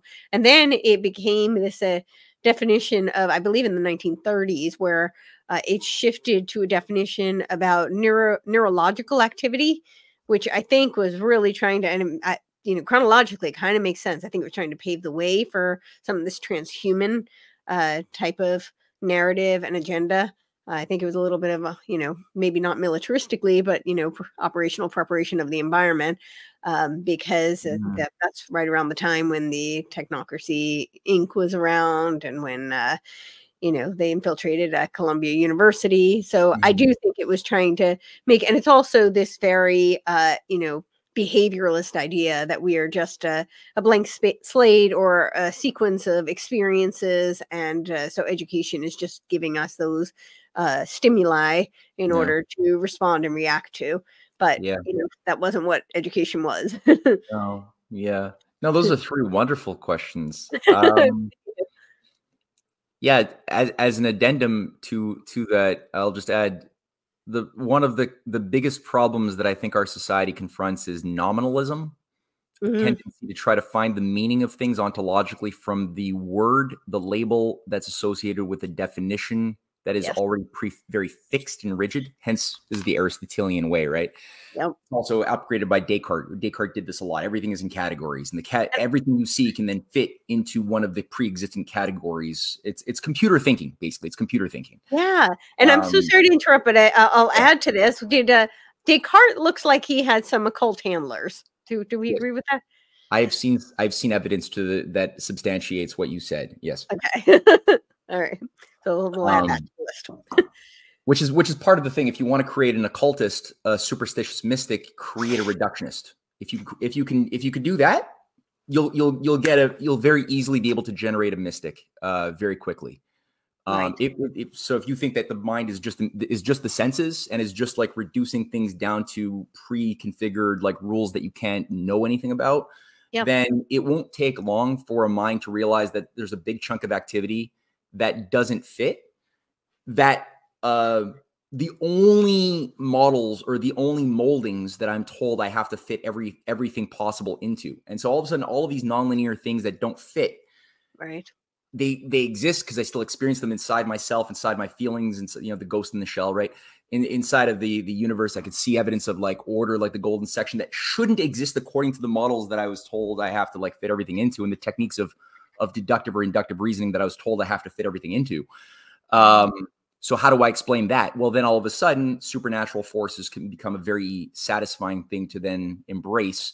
And then you're into like a whole new geometry of decline at that point. Like a lot becomes possible as far as where your new orbit is going to be flowing for the rest of, unless you can make a humbling discovery that your predicates were wrong to begin with.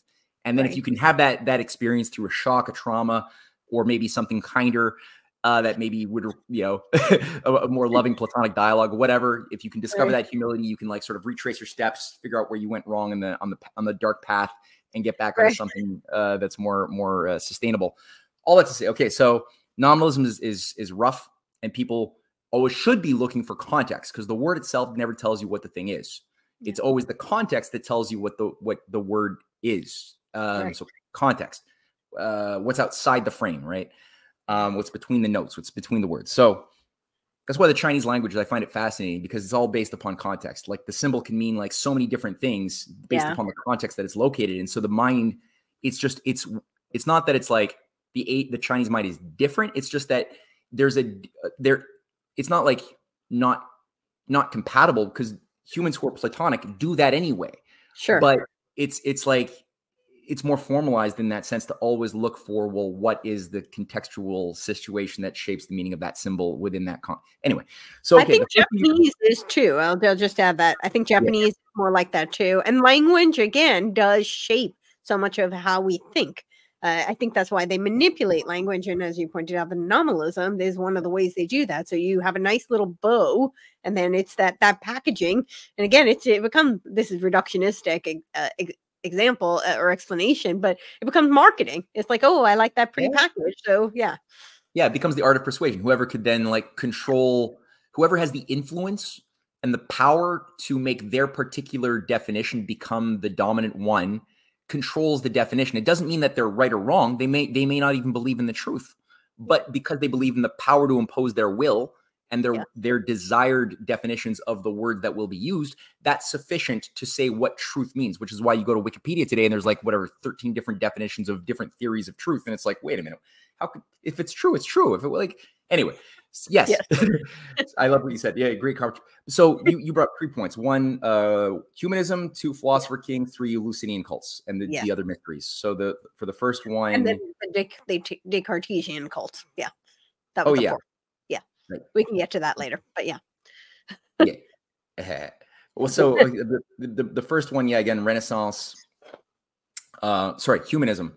So what is the word humanism, as you read in the Secrets Known Only to the Inner Release paper, is shaped by a different set of concepts than the type that we would typically see from like a Bertrand Russell or a transhumanist who also talks about the word. They use the word, but the word is a scary thing because they're talking about like you said, it's a religion of human devoid of any moral or causal principles like the creator, the soul, or metaphysical principles that would otherwise bound the human in some way. So it's like a religion of empiricism that sort of generated the perversion. The worst elements of the Enlightenment was like, it was like, okay, the Enlightenment proves that we can now use logic tied with sense perception to prove that there's no necessity to rely upon a God as a first cause to explain anything. Ultimately, there's mechanisms, cold, dead mechanisms that could describe things.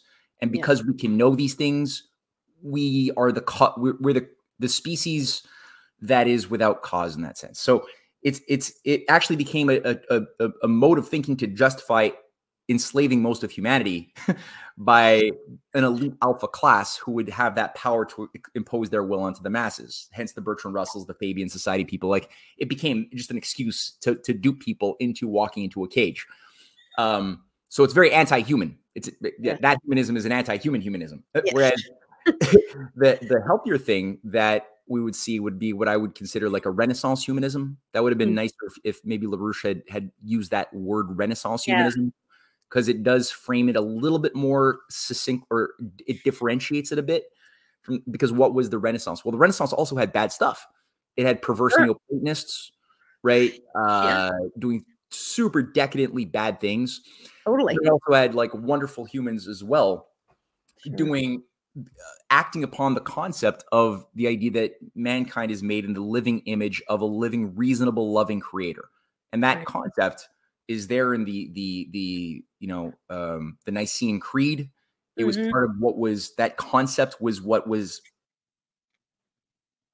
allowed for the early Christian church to do battle with the Gnostic heresies, the Valentinians, the Marcions, the Manichaeans, the various other Gnostic mystery schools that were essentially, because they were mystery schools, and there's a lot of evidence that I've encountered that demonstrate that they were actually controlled by the cult of Isis, the cult of Mithra, the cult of Cybele. They were just like infiltrating Christianity from within, taking the cosmology already existent within the architecture of the Mithraic and the Isis and Osiris mystery schools, and infusing it into a pseudo-Christian veneer, adopting also some Hermetic writings, some Zoroastrian writings, some Kabbalistic writings, and sort of creating a Chaldean hodgepodge that would basically revive paganism under a Christian veneer and restore the proper control of pagan mystery schools once again. But there was a big war,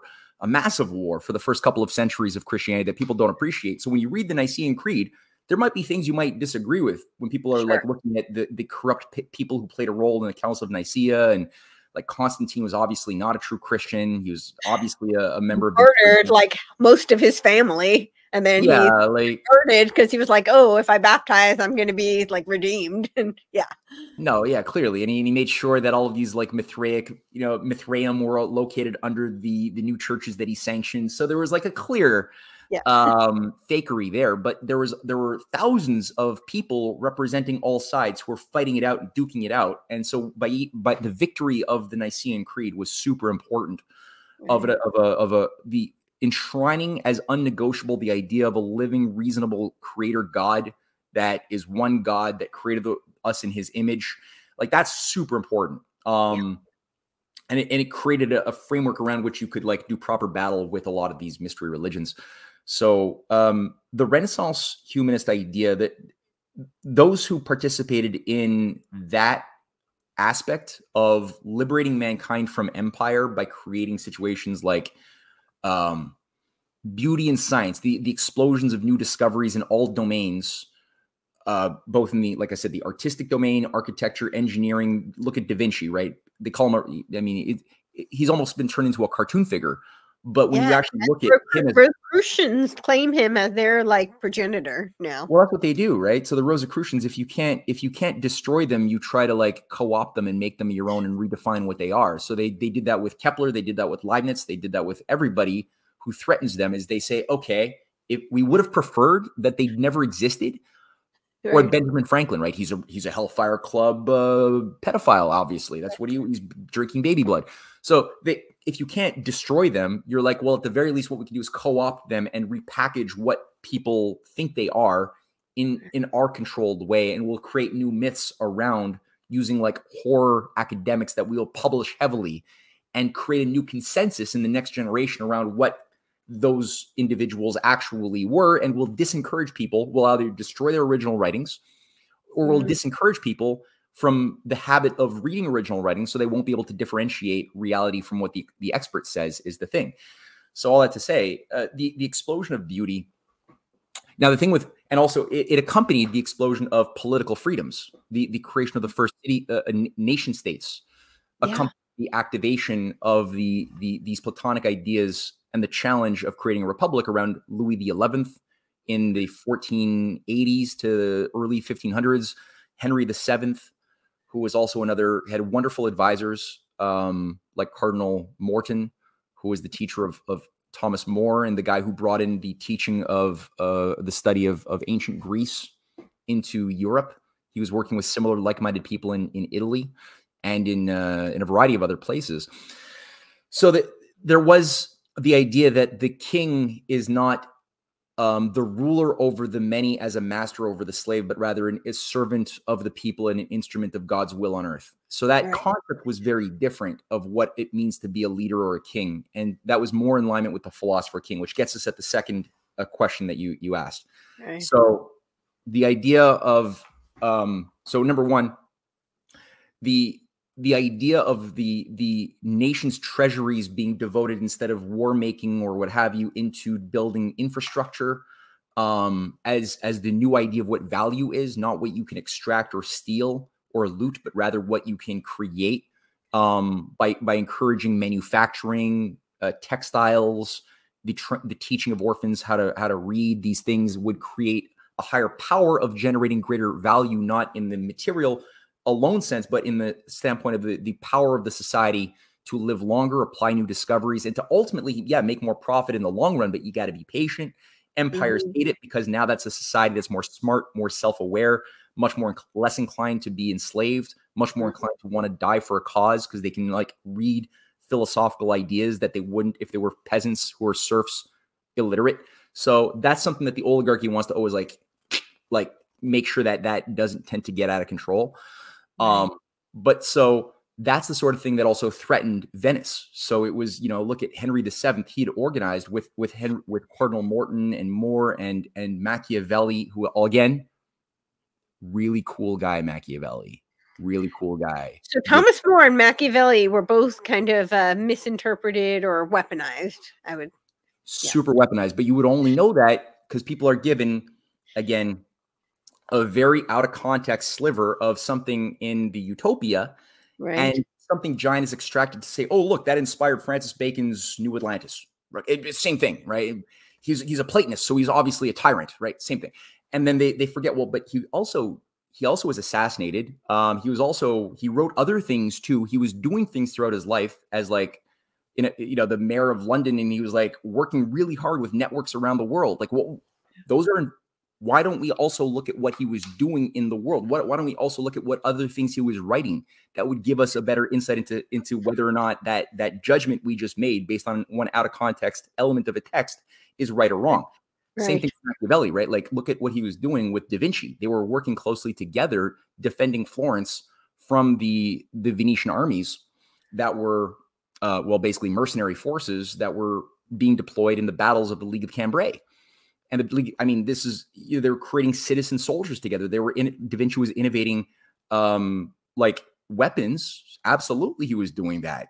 But he was doing that not in order to dominate the world, but rather to like defend the city-state structure that had created such a massive explosion of creative discoveries amongst their population in the Renaissance that saw a massive spike in quantity of people that could sustain. Like, that's why all of these eco freaks today, they all hate the fact that something happened at the Renaissance, where you see like the population growth patterns of human history.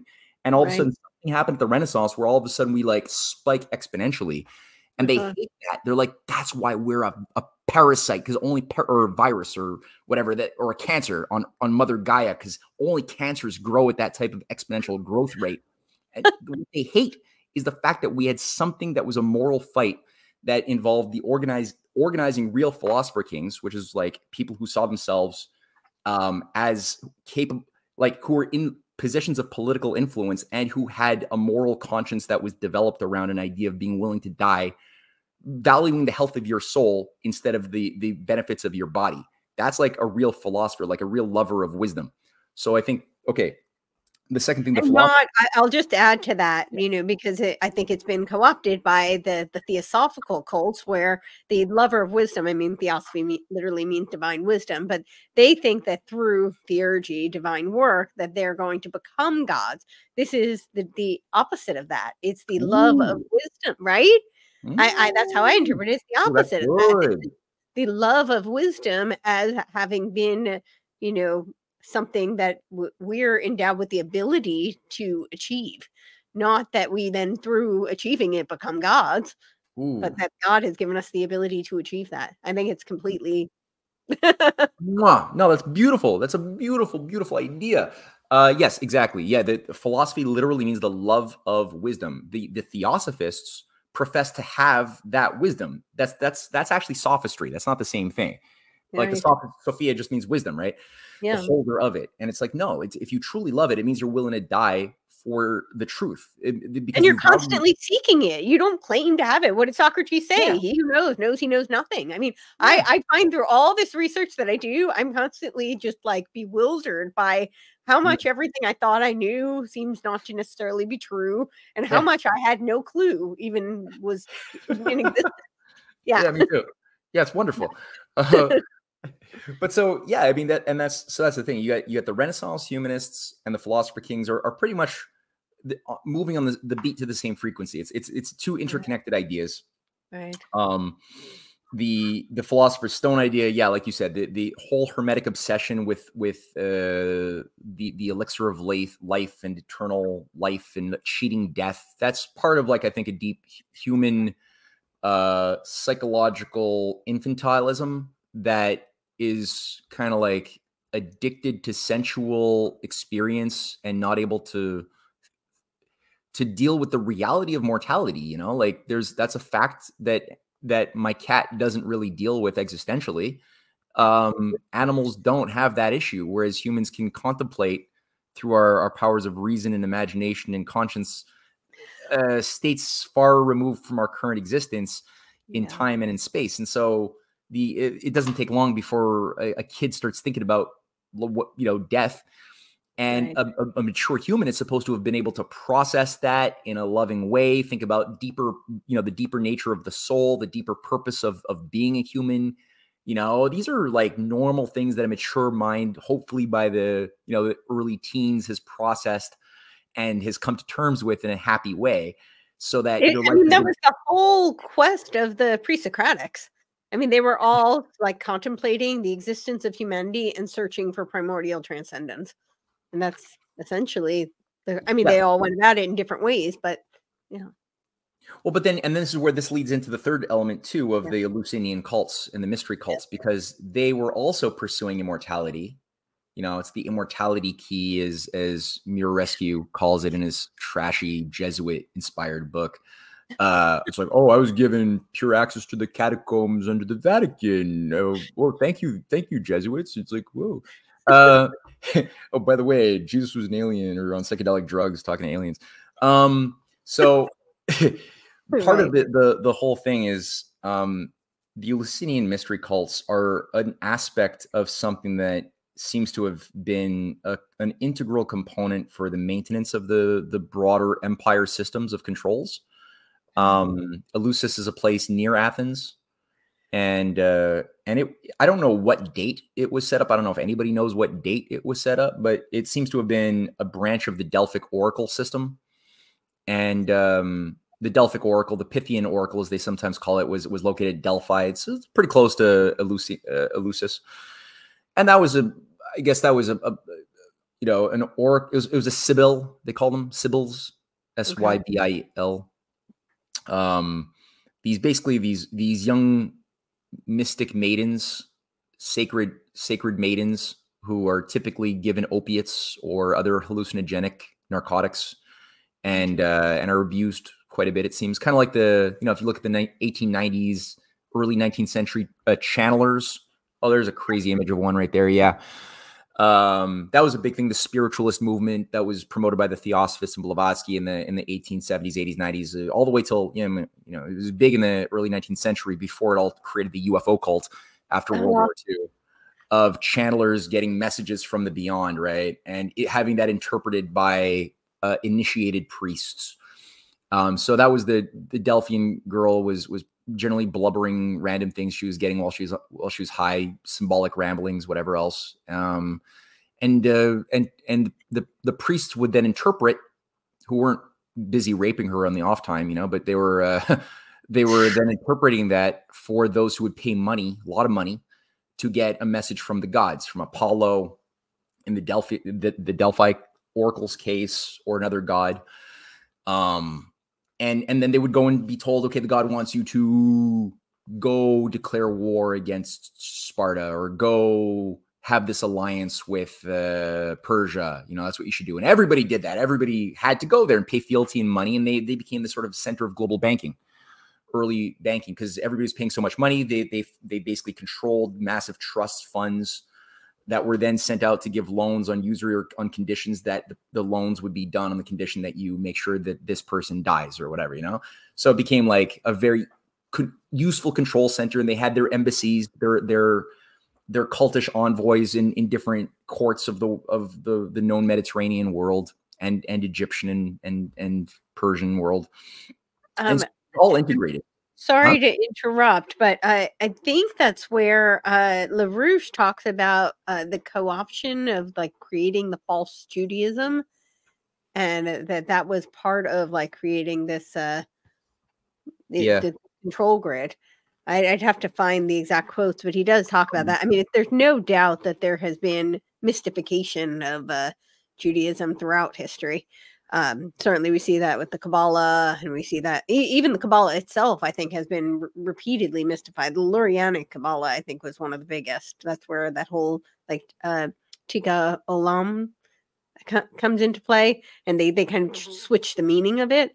It had originally meant like that after you do away with any kind of like plural idolatry, that you would have this that basically like you would have this I don't remember how they worded it, but that would be when you would have the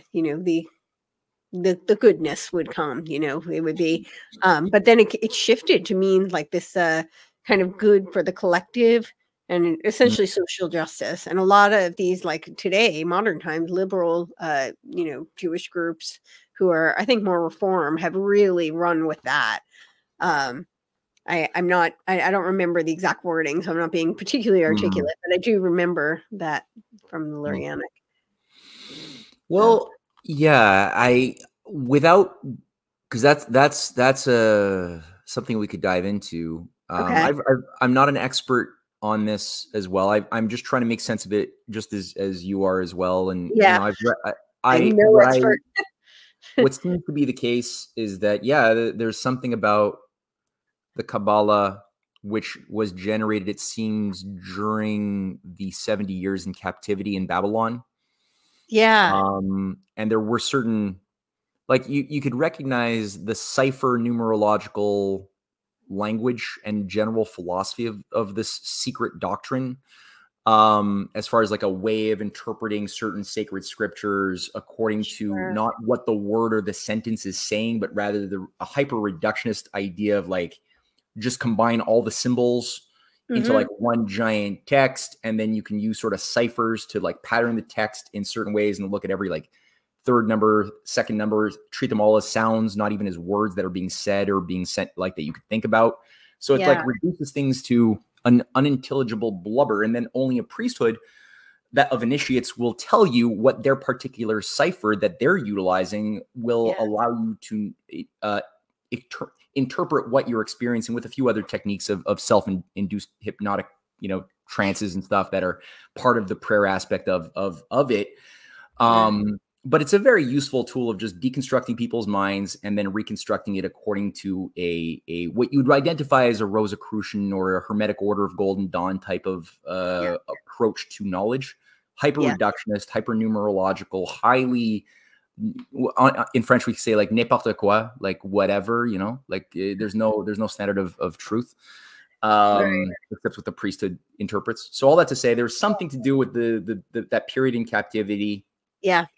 That used a lot of toxic poison into the story of like the secret doctrine that Moses got that he didn't write down and that had been passed down only orally to the special initiates. And then there's the variations of that in the Gnostic Christian world, where the Gnostic scriptures, I forget if it's the Book of Thomas or something, but are like, Jesus told these things to the 12 disciples, but then, to Mary Magdalene and to a couple of other like really favorite ones, he told a different story.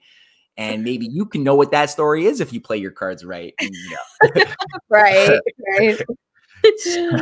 So yeah, I mean, I think that was a tangent, but yeah, and that would be a whole thing to dive into. But it plays into it, right? Because it's sort of what we see with the Eleusinian mystery cults and these various all their Delphic oracles and the cult is that so Eleusis was under the goddess of Demeter, who's the harvest goddess, and the case that's been made since Gordon Sassoon, who is the sort of guru of modern psychedelics with Albert Hoffman. They co-wrote a book together called On the Road to Eleusis in the 70s. Albert Hoffman is the guy as a doctor who innovated like modern LSD 25 that was then deployed by the CIA and MK Ultra. So that's Hoffman. Now, Wassoon is the guy who was the biggest popularizer of psilocybines during his forays into Mexico in the 50s. And it was published by Henry Luce, and the Time magazine made him like a big hero for the hippies and the beatniks, where everybody was doing pilgrimage to go get high on a ayahuasca and psilocybines. And so, but they became being revived today. Revived today, yeah. So they became the sort of modern experts on Eleusis. Why? Because I think they were already studying Eleusis. Like I think Hoffman was looking at the Eleusinian mysteries as far as like how the concoctions that would be put into the beverage that would give people a hallucinogenic trip in the ancient times was derived from wheat fungus, or not, wheat fungus, like a wheat blight. That there's documentation throughout recorded history in different parts of the world that various types of wheat crops, when they get a certain type of this fungus is called ergot, ERGOT. When that happens, people go crazy. Like there's case in the medieval period, people start seeing deep monsters and things, and it's a hallucinogenic. And it's been maintained generally for the elite as sort of a part of the secret elixir that was part of the rituals of these mystery schools. And again, if you read like those popularizers of it, not just Wasson and By the way, Wasson was also the vice president of JP Morgan Bank. Side note, right? Funny how these, yeah, funny how these financiers who are supporting fascism all really care about drug liberation and freeing our minds. Like they really care about us so much. Yeah. So, air gut poisoning symptoms, treatment history. Yeah, right there, exactly. Dizziness, convulsions, psychosis. Yeah, a whole bunch of other things. Wow. So, on top of, you know, opiates like opiums and other things were also known and used to create an altered state in ancient times. And it seems like that's what the sort of concoctions that were being used to depattern and then repattern people who would be going through this. Now, the Eleusinian schools, everybody was kind of encouraged to do it heavily. Oh, are you still there, Courtney? I feel like I lost you. Oh, there you are. Okay. There you're yeah, blowing your nose. Okay. All right, sorry. Trying to be respectful to the audience. Yeah. All right, next time I won't ask questions. I know you're getting sick. Okay, go on. So there were grades of initiation, and everybody was expected to be in at least grade initiate 1. Like that's sort of everybody. And it involves rituals that involved bacchanalian frenzies at usually for the evenings, where everyone was encouraged to do sacred orgies, helped with narcotics, and a lot of drum beating, repetitive drum beating. These were things that were discussed by a lot of these anthropologists in the 20th century. That were this is literally what we saw in the counterculture revolution, right? The 60s. This is. Oh yeah. This is what William Sargent from Tavistock is directly exploring with Battle of the Mind. He's looking at these different shamanistic and different, you know, rituals that are sort of carryovers from the ancient Eleusinian type of experience that every culture seems to have had elements of this sort of oligarchical perversion that organize themselves in certain similar ways. Just like we have good, like common good things. I mentioned Confucius and Plato and Jesus having tapped into very similar universal truths and acted accordingly for the good. Similarly, for evil, you have certain common expressions of the perversion of that in different cultures in Africa and South America. And how did the Aztecs become like, how did they decline from being this high civilization of Olmecs way earlier? You know, like there's certain things that are universal attributes that touch on this. So we're seeing sort of the echoes of failed civilizations in some cases when we're looking at modern, like, you know, tribal ritualistic cultures that hippies want to like go and spend money and get that experience, you know. But that's what was being popularized by these creeps. Now, so in the Eleusinian mysteries, everybody's doing these bacchanalian rituals. Slaves are encouraged to join as well as higher members, but the slaves aren't going to go to the second or third higher levels, you know. Within that, now Demeter is also known. She's got several names in different parts of the world. She's also known as Cybele. That's another name for Demeter. Cybele has another part of Attis. So that's the cult of Cybele Attis that you'll usually find in Egypt. It's Isis, who's the Egyptian variant of Demeter, Cybele. And you'll usually find in the case of Rome, after Cybele was brought in the Second Punic War around 190 or so, was brought in as a mystery cult from Anatolia into as part of the prophecy of one of the oracles who were managing the books of Apollo, that was sort of advising the Senate of what to do. How do you defeat Hannibal? Well, they said you just sanction the Cybele cult to make it its official entry and give it license to operate in Rome, and you'll win against Hannibal. And that was done by a lot of that negotiation was actually done by Emperor Fabius Maximus, who was later on, his name was taken up by the Fabian Society, as sort of the left-hand path of the right-hand path of the Round Table. So like, or you got this whole like masculine penetrating power in this alchemical, you know, management of society, and then you got the feminine wrapping power so Cybele has the high priestess, a lot of orgies, a lot of drugs, and then and there's a rite of initiation for the elect to be processed through to become upper level management of the empire if they're one of the few who like battles the shadow self and whatever, goes into the abyss and comes out of it, you know, having defeated the guardian of the abyss, blah blah blah. But then, like I was saying, in Rome, the cult of Mithra that was also brought in around the time when Cicero was killed and Rome was becoming an empire around Julius Caesar. It was actually Pompey that first brought it in through the Isle of Capri And that became the base of operations for the cult of Mithra to become sanctioned. And you'll find that in archaeological research, the Sibyl Temple and the Mithraeum underground, which are always like sort of seen as like the womb of Mother Gaia. It's part of the ritual. They're always together. They're always attached. You'll find. So they go hand in hand, except that the cult of Mithra was a male-only Sol Invictus cult, and Mithra was sort of a solar deity imported from Persia. Actually, it was before Persia. It ran through Phrygia. So where there's the Phrygian cap, the same cap you see on the Doge of Venice is the Phrygian cap. So that's what Mithra is killing. He's killing the bull. And so that's for like the warrior class. Still had mystery schools, still had, I think, a lot of the similar rituals, but done for men only, and to create primarily or cater to a warrior culture, with the Roman legions all becoming initiates of the Mithraic cult. A lot of the emperors became Mithraic elect members as well. Julian the Apostate was a big one, who tried to like wipe out Christianity completely and restore paganism. So, you know, they would work together. There would often be a lot of like androgyny, like in the cult of Cybele. If you wanted to be a hierophant, which is like a holy person within the hierarchy, you might raise to like the second or third level or degree of initiation, but you'd also have to cut off your schlong and become like an androgynous human. And if you read the writings of, I suggest people read Saint Irenaeus of Lyon, who's this wonderful Platonist. I was just reading his book this morning, Against Heresies, with fragments. So his work against heresies is super good. And he's like calling out the all of these cults and how they were like, they had a cosmology of an evil creator god, a demiurgos that was actually an ignorant god that created the universe in his image of evil. And trapped them, right?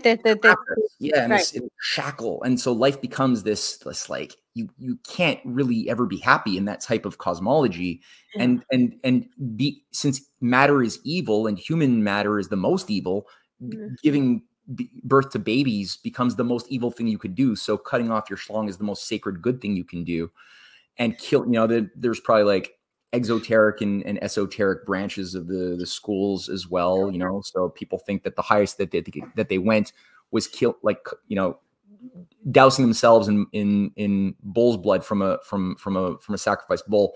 But then there's a whole other parallel network of initiation rituals that seem to indicate that you're also killing humans, doing other things as part of your, if you're one of the special people, right? Same thing was done in the Freemasonic, you know, operations in more recent times. Yeah. So that's the thing. Like, this is the sort of thing that, to get back to the question of the Illuminati, I find that a lot of this is highly investigatable, but in a lot of the literature about the Illuminati, it's all sort of like brushed out. And instead, Adam Weishoff's grouping is given sort of like almost godlike power over all bad things that have ever happened. And then this whole like spectrum of the mystery cults, the Hellfire Club, the whole structure is kind of like, just, I never see too much of that going on. Or if I do, it's sort of like a subsection that doesn't matter so much within this new composition. So that is interesting. I would agree with that. And I don't think that the Illuminati was like all powerful. And I mean, even today when they talk about the Illuminati, that's you know, they obviously the Illuminati was quote unquote shut down, so they're not really talking about the Illuminati, but they claim that it's infiltrated everything. And I don't really see it that way, as the official has infiltrated everything, but I see it as just an extension of the same shared worldview of these ancient mystery cults. Like, to me, it's still this kind of worldview of essentially this Gnostic view that we were created by an evil demiurge and we were trapped, and that it's through that man had the potential of perfectibility. And that was what the Illuminati was originally called. It was called the Perfectibilis, right? So I think it's more I do think that they were I do think they were a real group. I do think that they were very influential. And I think it's, you know, certainly they were infiltrating at the time of the French Revolution. And I think that they were influential in promulgating certain thinkers today, or who have, you know, lasting effects today. I would say, you know, that some of the offshoots were very, you know, involved in promulgating people like Marx and Engels to power, academically, ideologically.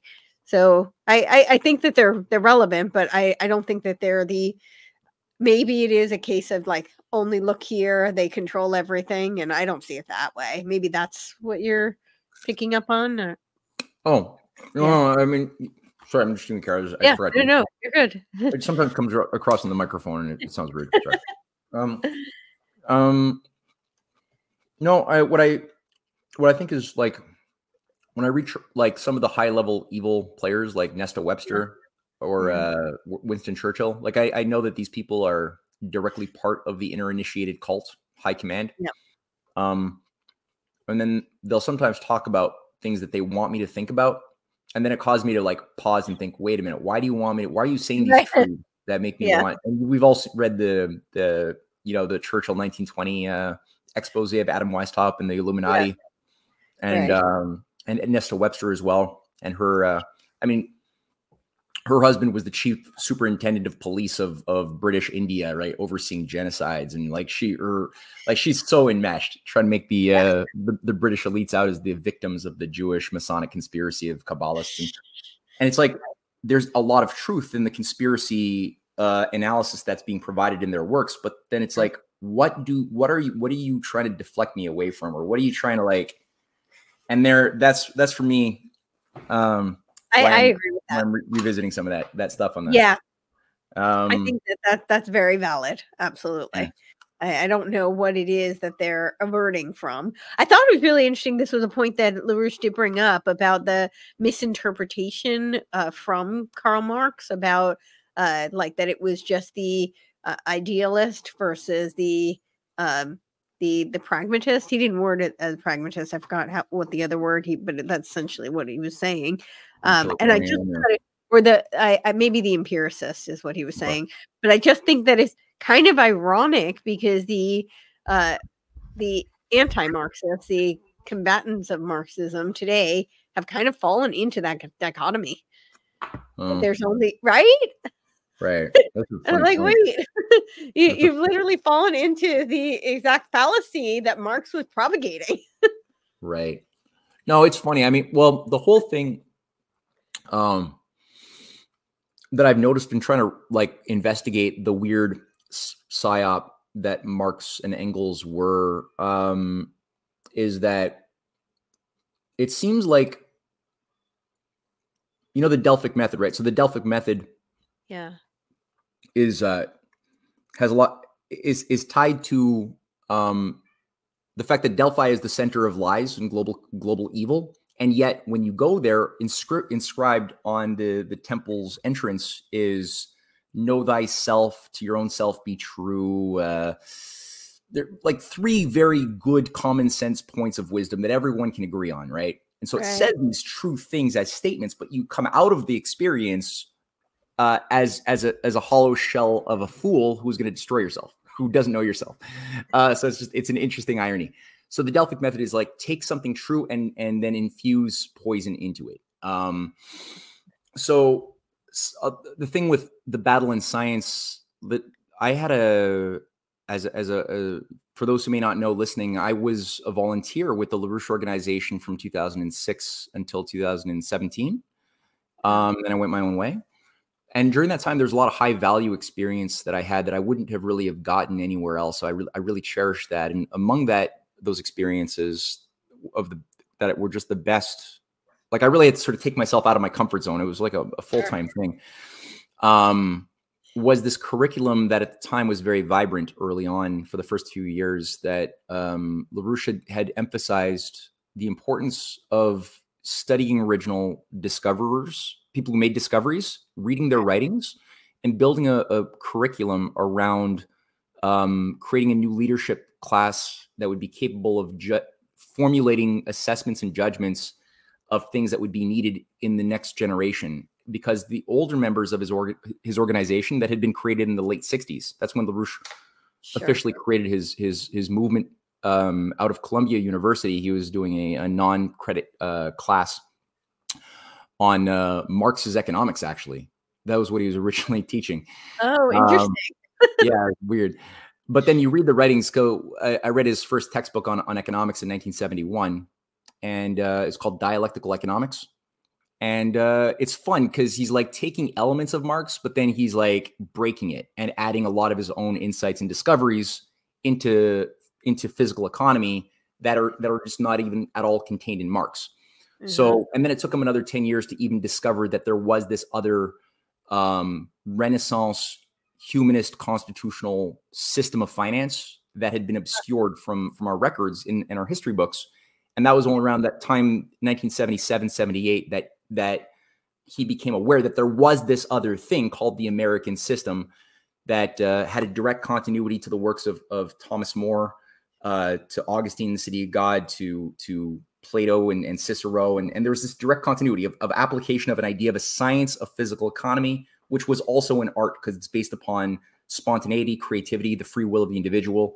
So it's not your typical science, because science is typically about predicting things in a relatively mechanical way. Like the planets are not going to decide to do something different because they're really shaped by the characteristic of being, this is Saturn, that's Jupiter. They will behave a certain way in orbits according to certain rules, and they won't choose to wake up identifying as Mars or Venus, right? It's just planets are planets. So human beings have this additional factor, although we do have physical mechanisms of breathing, oxygen, food, right? If you diminish the means of producing food based on a fallacious idea of what economic value is, you will create more scarcity, even though you think you're making money, but you're not, because it's actually debt that's been securitized and gambled upon, making money for a few, but you're destroying the base around which people are, they live.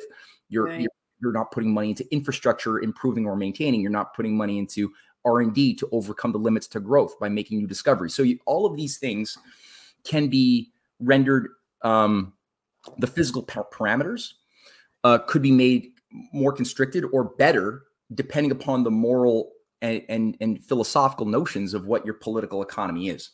And that's what the American Revolution was all about. That's what Alexander Hamilton, following a lot of the works of Benjamin Franklin earlier, and a lot of other people like Jean-Baptiste Colbert that he was studying, was able to formulate in his works on manufacturing and a national bank in the 1790s. This is what people added. They advanced these concepts of the productive powers of labor that have to increase based upon the idea of the liberty of the individual and the well-being of the whole at the same time, not one or the other. So there's this whole movement, and you can get it if you read the writings of any of these people who often died to defend and improve upon that situation, all the way to Henry C. Carey, Matthew Carey, Henry Clay, these leading figures of the Whigs of America who were fighting against the oligarchy Hellfire Club takeover of the 19th century. They were all of the ones, McKinley also tapping into this, protective tariffs, the idea of directed productive credit. Yep. So all I'd say, this is what Warren Harding was also tapping into with his reapplication of protectionism. This Franklin Roosevelt was reviving this thing as well, having studied this and written a paper on it. This in the 20s, regarding, again, increasing the productive powers of labor, utilizing the nation state to rein in the control of the private sector banking operations over that of the sovereign nation. There's this whole continuity that's investigatable. And I think in the 19th century, it was spreading around the world, especially after, you had American system economists advising the courts of Russia, building the first rail lines in the 1850s between St. Petersburg and Moscow, planning already the Trans-Siberian Railway that eventually had rail cars built from Philadelphia, Baldwin locomotives, overseen by Cassius Clay's, who's the American ambassador to Russia, overseeing the trains across the Siberian that were going to connect into China, into Japan, so all of this stuff was going, and it was all being funded by the idea of every nation could utilize protective tariffs, directed credit through national banks.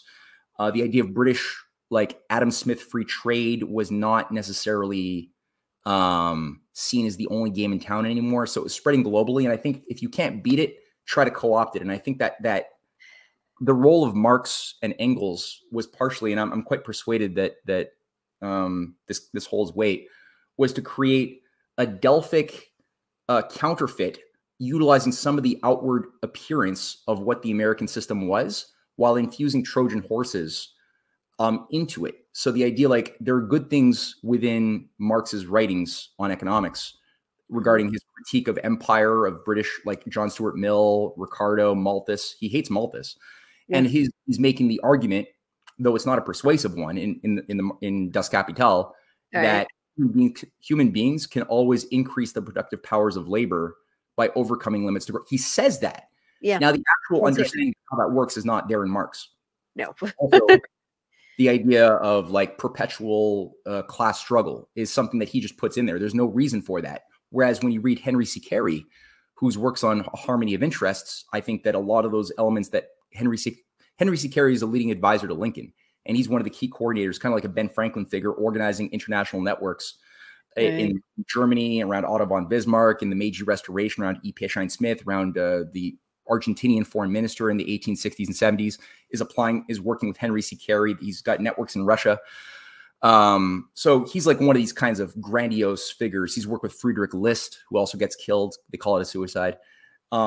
List's ideas were taken from Hamilton in America when he was here with Marquis Lafayette in the 1820s, studying for 5 years. Listomania. Yeah. What? Oh, Listomania. There's a song, Listomania, and I think it was based on List. No shit, really? That's funny. I didn't no idea. So all I have to say, it was so powerful and it was threatening the structures of the oligarchy that they had to try to co-opt it, infuse their own poison into it, and then give people that instead of the actual thing, which is where I think the value of the Marx Engels constructions came in, which was then like sort of played by Mazzini and, Palmerston, who were like working the young Europe movements that were then being infused with this idea of weaponizing the mobs around what was done with the Jacobins earlier to disrupt the French Revolution. List domain. Oh, that's a different List. That's Franz Liszt. Okay. That's Franz Liszt, the romantic pianist.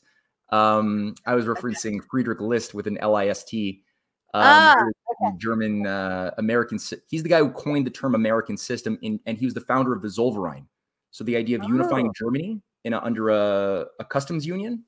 Right. Friedrich List's fight, and he had to fight like hell to do that, based on the U.S. model of how the early colonies were united together under a nation after the Revolution.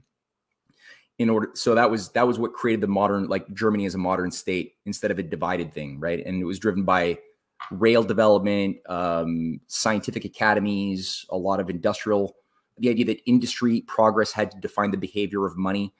That was all like really the List baby. And so you had this, again, idea of weaponizing the poor and giving more control to captured governments, and the governments would then take control of the functions of the state or over the will of the people, or entrepreneurialism, which was not supposed to be allowed within a proper Marxist utopia.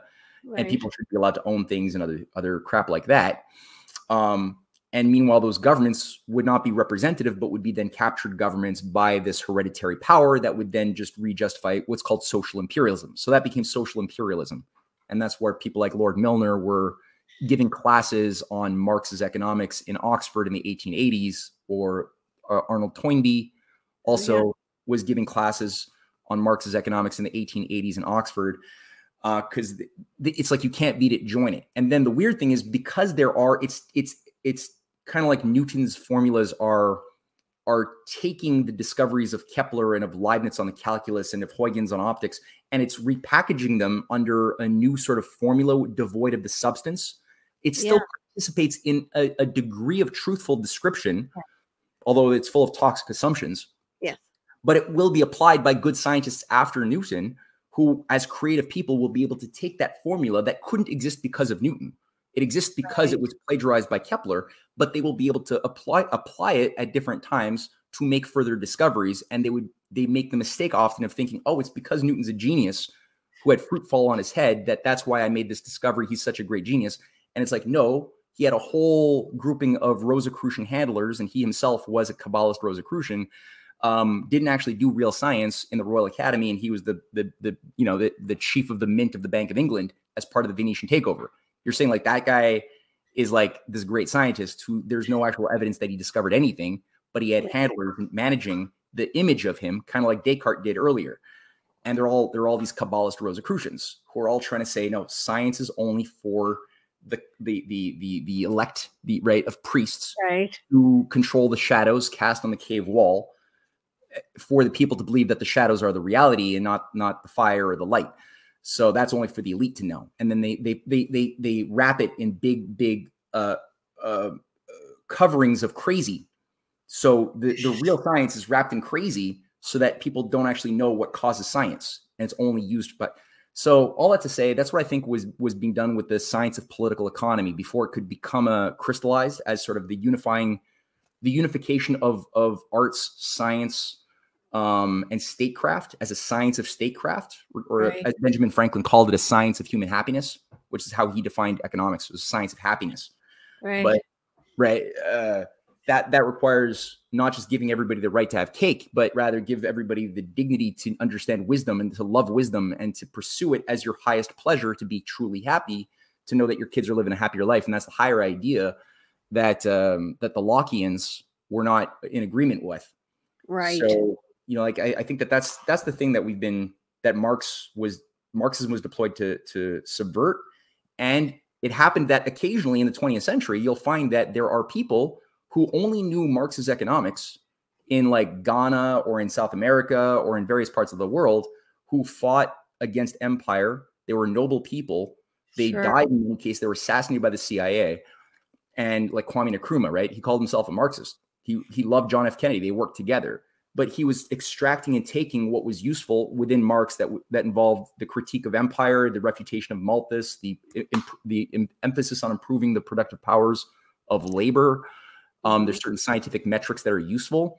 And then the shit that was distasteful, he just like left that out. It's pragmatism, right? You just take what's good, leave the bad. Sure. Whereas then you got the other variations of the Marxists that are like, we see them taking over with the Frankfurt School that actually liked Malthus. They didn't want to increase the productive powers of labor. They actually liked empire, but they call themselves Marxists nonetheless. Yes. And they're just everywhere, they just get rid of, families and the idea of God and nation states and property. And all of a sudden we'll be this homogenous blob of happy, drugged up people worshiping aliens or something. Or something like that. Yeah, that does seem where they're trying to point us now. I wanted to ask you, so what evidence do you see for the occult handlers of Descartes? Because I very much see that, and I feel like it's relevant today, because I think we are being put into that kind of Descartesian dualism now, which you would think that question would have been. Let's reserve that one for a future one. Let me do a bit more work on it, because it's something that I've only glanced over, and it smells like it. Yeah, that's how I feel too, but I don't have enough. Yeah. So there's actually a paper called Venice versus Leibniz on the battle for a science of physical economy by an old friend of mine, an old colleague, who would rather, he asked to be made anonymous. So but it's a great piece of research, and I cited it in the first part of my occult Tesla series. Okay. Occult operations around Newton, and within that essay, it's like a 15,000 word essay. It's really big and full of wonderful quotes of original players on the stage of history, good and bad alike. And the Descartes operation plays a prominent role within that story. Yeah. He also makes a very good case that had it not been for Gottfried Leibniz's devastating attack and destruction of Descartes in the 1680s, 1670s even, that the Isaac Newton project would not have been necessary, because Descartes was satisfactory as far as maintaining a comprehensive system of looking at the world in a very specific kind of mechanistic way. Right. That was perfect and satisfying for the oligarchy. But again, Leibniz, who's the guy who went to war with the Newtonians, he went to war with the Lockeans on his new essays on human understanding. He wrote in Platonic dialogues. He discovered the infinitesimal calculus by looking at physical curvature of catenaries, hanging chains and bridges, and he was able to deduce what would be the principle that would cause this type of nonlinear curvature in physical reality, which may look like a parabola, but it's actually not a parabola. It's a different kind. It's a different species of curvature, which requires an idea of harmonics, which he had gotten by studying Kepler's Harmonies of the World, a book that had been published like 50 years before his discovery.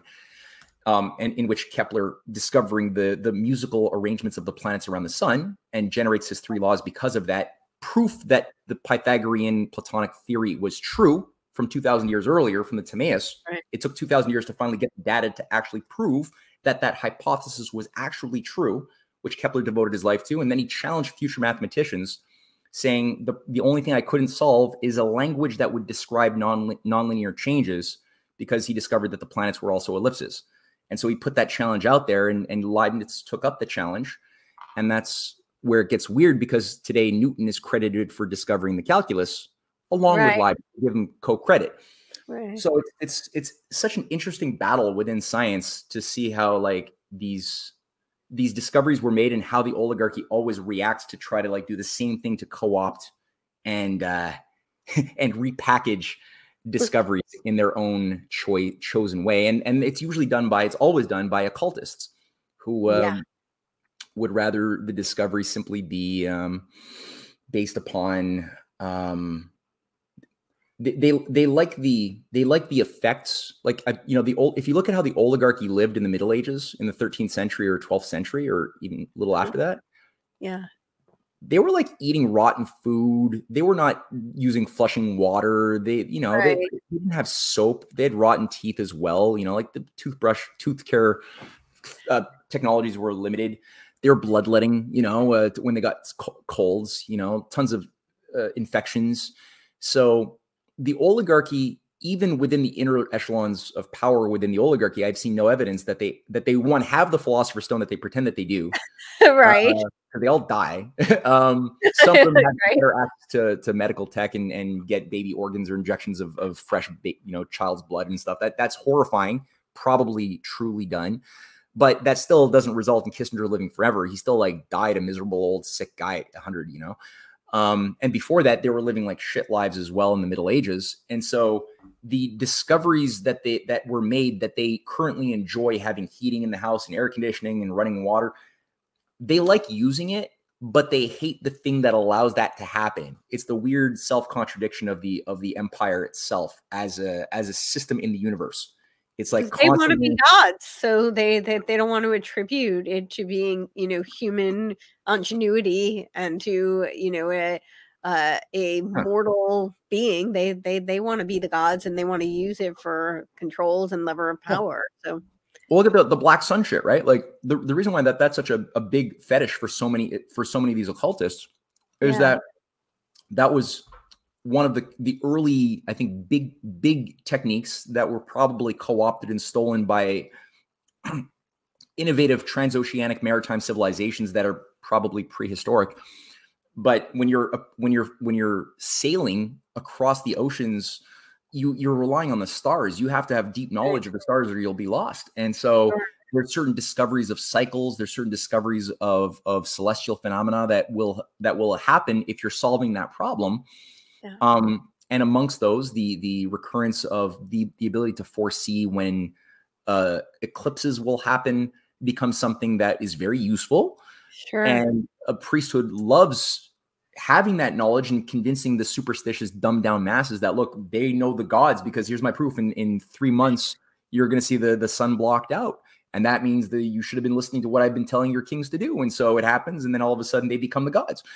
And they love shit like that, or the idea of, if you look at the British Society for Psychical Research in the 1880s and 1890s, they're taking scientific discoveries being made by great people and co-opting them and saying, oh, look, the Crookes tube, the cathode ray tube, it's great for seances. It's great for emanating a mystical vibe, or to create, an electric shock that will convince you that your loved one is speaking to you from the grave using, little electric nodes under my table and shit like that. So, yeah. Well, I think my last question for you would be about, because we had talked a little bit, we touched on it, but we didn't flesh it out, was how it looks kind of like we've got the Neoplatonists as kind of the one, right hand arm of the left, however, or maybe it's the reverse of the Aristotelian. And I'm curious your thoughts on that. Like, how do they come into play, and how did they they claim to be Platonists, right? But from what I know, it doesn't seem like they're really aligned with Plato. It seems like they've kind of co-opted and weaponized Plato, and they seem more aligned with the ancient mystery cults in some cases. So, yeah, well, I think that when you read the writings of people like Neoplatonist Hermeticists, like what's his name, Ficino, who ran sort of the Platonic Academy in Florence in the 16th century. He's a really disturbing character because he acts like he loves Plato, and he produces all of these Neoplatonists, and they go on to advise governments and shit. But you read his writings, and they're so disgustingly opposed to everything Plato stands for. Like, he hates the idea. He thinks of the body as a hellish trap. He thinks, he's clearly a Gnostic. Plato doesn't believe that. He believes that human beings are ultimately, he believes that the Promethean concept of humans is ultimately must be destroyed. Yeah. Now, that being said, the Promethean concept as well has gotten a very bad rap as well by the Luciferians, because they're like, oh, look, Prometheus was Lucifer because Prometheus disobeyed Zeus's edict, and Prometheus stole fire and he shouldn't have. And so Zeus is like God, and Lucifer is like the rebellion against God, and that's Prometheus. And it's like, wait a minute, if you actually read Aeschylus's Prometheus Bound, right, the story, I mean, it's a beautiful story. Everyone should read this story. It takes like an hour and a half to read it. It's wonderful. And it's like such a loving story of Prometheus, who saw the potential of the goodness and beauty of human beings that were being kept in the mud and living in caves, not allowed to know the knowledge of fire by the rule of Zeus, who said only the gods are allowed, the immortals are allowed to know how fire works. And he felt that love of humanity, and he describes it. Aeschylus's character has the discussion of the love of the potential, the love of humankind that animated him, even though he knew he was going to likely suffer torture for 10,000 years, having a vulture pick at his liver every day for 10,000 years while he's chained to a rock, like that's big. So, and then with fire, it's also understood that it's also a metaphor for math, the arts, animal husbandry, science, chemistry, all this stuff. So that in the Protagoras dialogue is where Plato actually identifies that he's like, look, I am a Promethean. That is what I am. And he describes it in detail. And then there's another I think it's the Critias. He also says the same thing. All of the true Platonists are Promethean, because you have a disdain for injustice and master-slave structures of control, and you have the love for wisdom and sharing with those who are in the cave. That's the other thing with Plato, is that within the Republic book, I think it's book 7, in the cave allegory, the oligarchy, just like Milton, how they despise how Milton talks about paradise found, they hate the fact that Plato in the cave allegory that has the one person happened to get out of the cave and start adjusting to the light of the sun. They like that part of like how the elite knows a higher reality and can use to control the many who like have to believe in the shadows. Yep, that's the part you hear about all the time. Yeah, but the part of that story that Plato writes about that they despise and you see that they never want to talk about is where Plato says but the true philosopher will go back into the cave to help his fellow humans get out of the cave, even at cost of his life, because he's going to say that the reality is false. And that means people will want to possibly hurt or kill him. And he's impelled to do it anyway. This is the story of Socrates, right? This is the trial of Socrates. The story of Socrates, right? It's this freaking thing. And so it's like you could see how they're able to do the sleight of hand all the time. And as far as wait a minute. I lost my train of thought. The Neoplatonists. Okay. Right. So Ficino, same thing. Ficino says that the Promethean idea must be destroyed. He believes in the reality as a shackle, as an enslavement, right? That you have to only overcome. And he's translating all of the anti-Platonists. He's translating the Hermeticists. He's all of the mystics that are talking about things they obviously don't understand. Yep. They're all the numerologists. So again, not a real Platonist. And as far as like, I suspect that Aristotle was probably also an occultist. I've heard people give me persuasive lectures that I've heard on YouTube that like, people who love the occult, who are really adepts at it, giving expositions about the occult Aristotle, that maybe the surface Aristotle is just like the Descartes surface or the Newton's surface projection for the mass consumption, or the Darwinian mass consumption for the masses. But there's that inner teaching or variation of the transhumanist eugenics for the elites who will be the new master race, selectively breeding out the unfit, which is part of like the extra bit of the extra bit of the joke that most people are not allowed to acquire.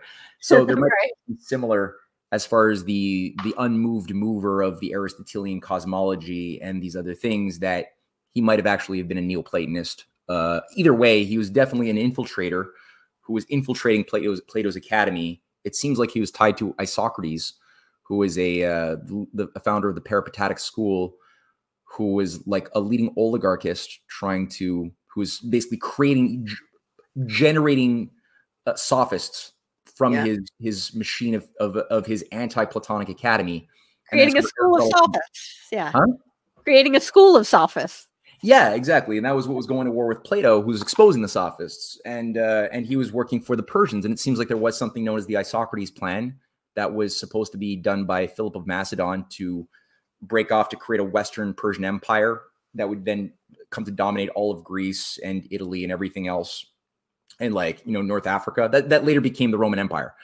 And that Isocrates plan that Isocrates was co-organizing with his students, including Aristotle, which Aristotle was fired by Alexander the Great for a reason, right? Alexander the Great said that you're brainwashing me, and fired Aristotle, who was assigned by his father to be his tutor. And he said no. And instead he had people like Seussippus, a student of Plato, who was teaching him instead. And so he had these Platonic advisors from the Platonic Academy who organized a different strategy to overthrow Philip, and then to overthrow the entire Persian Empire and establish a totally different kind of culture that didn't last long.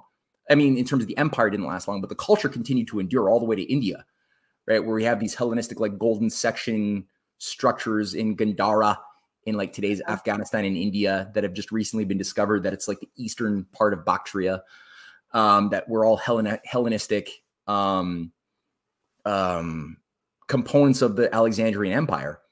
And he was murdered, possibly by Aristotle's nephew, who was also making his food. That's what LaRue said. That's what LaRue said, yeah. And it seems like there's something to back that up. So all that to say, there's this whole thing of these Aristotle and the Neoplatonists seem to be two sides of the same thing. Yeah, that's what it looks like to me. Yeah. Like they seem to work together. And it seems to also be kind of like there's a fellow who did a really good, I cited him in one of my recent reports on Rudolf Steiner and Aleister Crowley. Yeah, that was great. Oh, you saw that? I did see that. Yes. Oh, cool. Yeah. That dude really impressed me, because he's a follower of Crowley and Steiner. He loves them both. He's like really scholarly. And he made the insightful point that it's really the school. Yeah. Yeah. The anthroposophical breakaway from the Theosophists. Yeah. And yeah, he made the point that it's really the same cosmology, except one is the right-hand path and one is the left-hand path. So Aleister Crowley is the Dionysus to Rudolf Steiner's Apollo. And you have sort of the same thing with the Aleister Crowley was a member of the Thule Society as well, with Dietrich Eckart, who was the Grand Master who tutored and initiated Adolf Hitler. So it seems like in both schools of the Steiner School and the Thule Society, Nazis, occultists, both utilize the black sun of the occult, a sign for the ritualistic, solar eclipses and the whole thing. But except one has a left-hand sort of rotation, the other has a right-hand rotation. One is white, one is black. One probably indicates the darkness of night, the other the lightness of the sun. The white one is the Rudolf Steiner symbolic version. They even today have it in their biodynamic farming calendars, is this black, the white sun of the occult. And invert, like I said, that's the Sol Invictus, the solar deity, or representation of the solar deities of Apollo, of Mithra, all the same friggin' thing. Of Marduk, another solar deity, all Lucifer precursors. So then, you got this whole thing, and again, one is Dionysian, one is Apollonian, and you got variations for the masses and variations for the elect that get more fucked up as you go up. Right. The esoteric and then the exoteric explanations. Yeah. And the Hegelian dialectic, which is long precedes Hegel. But it does seem interesting. I wonder how much of it is the, intentional dialectical poles, or how much of that is just that they're kind of working together because they have a shared agenda. I guess that's kind of the same thing. But like I would wonder with the Neoplatonists and the Aristotelians, like how much of that was kind of a on the higher levels. I think that they're all working together on the higher levels, and then on the lower levels, the underinitiated, they get their disputes. It's they really do have hate. For the other groups, they really get in debates, but the oligarchy loves it because they want to control the debates in their own. Like everybody's wrong, so the oligarchy's happy, right? Right, and it perpetuates all the chaos and all the death, and that's a breeding ground for the usurpation of power by them. So, yeah. Well, I know we should wrap up because I think you need to go, and I've kept you for a very long time. But if you have anything you want to add, please do. This was incredibly edifying and fascinating. So I learned a tremendous amount. Please tell everybody where they can find you, also, and Cool. Yeah, thank you. No, I love chatting with you, Courtney, and you're bringing up so much actual love and knowledge of the topics that I rarely encounter from an interlocutor. I really appreciate having you as a collaborator on this stuff. It's great. And the website, as you're showing, it's a huge honor. Thank you. So that's the Rising Tide Foundation website that my wife and I co-manage. She's the president, Cynthia Chung. So a lot of cultural stuff, really good edifying material on there. We do weekly meetings. People want to get involved, they can send us an email at info@risingtidefoundation.net, and we do weekly seminars and reading groups and stuff. So that's always fun. And the other website is my CanadianPatriot.org. That's a little more politically punchy stuff. And that's updated pretty regularly too. People can make a donation on the rights to our documentaries. We're making documentaries, and we're also doing some traveling as well to do different conferences. I noticed that you're also doing something to intervene on the European Union insanity. That's wild. That's cool. Yeah. When are you doing that?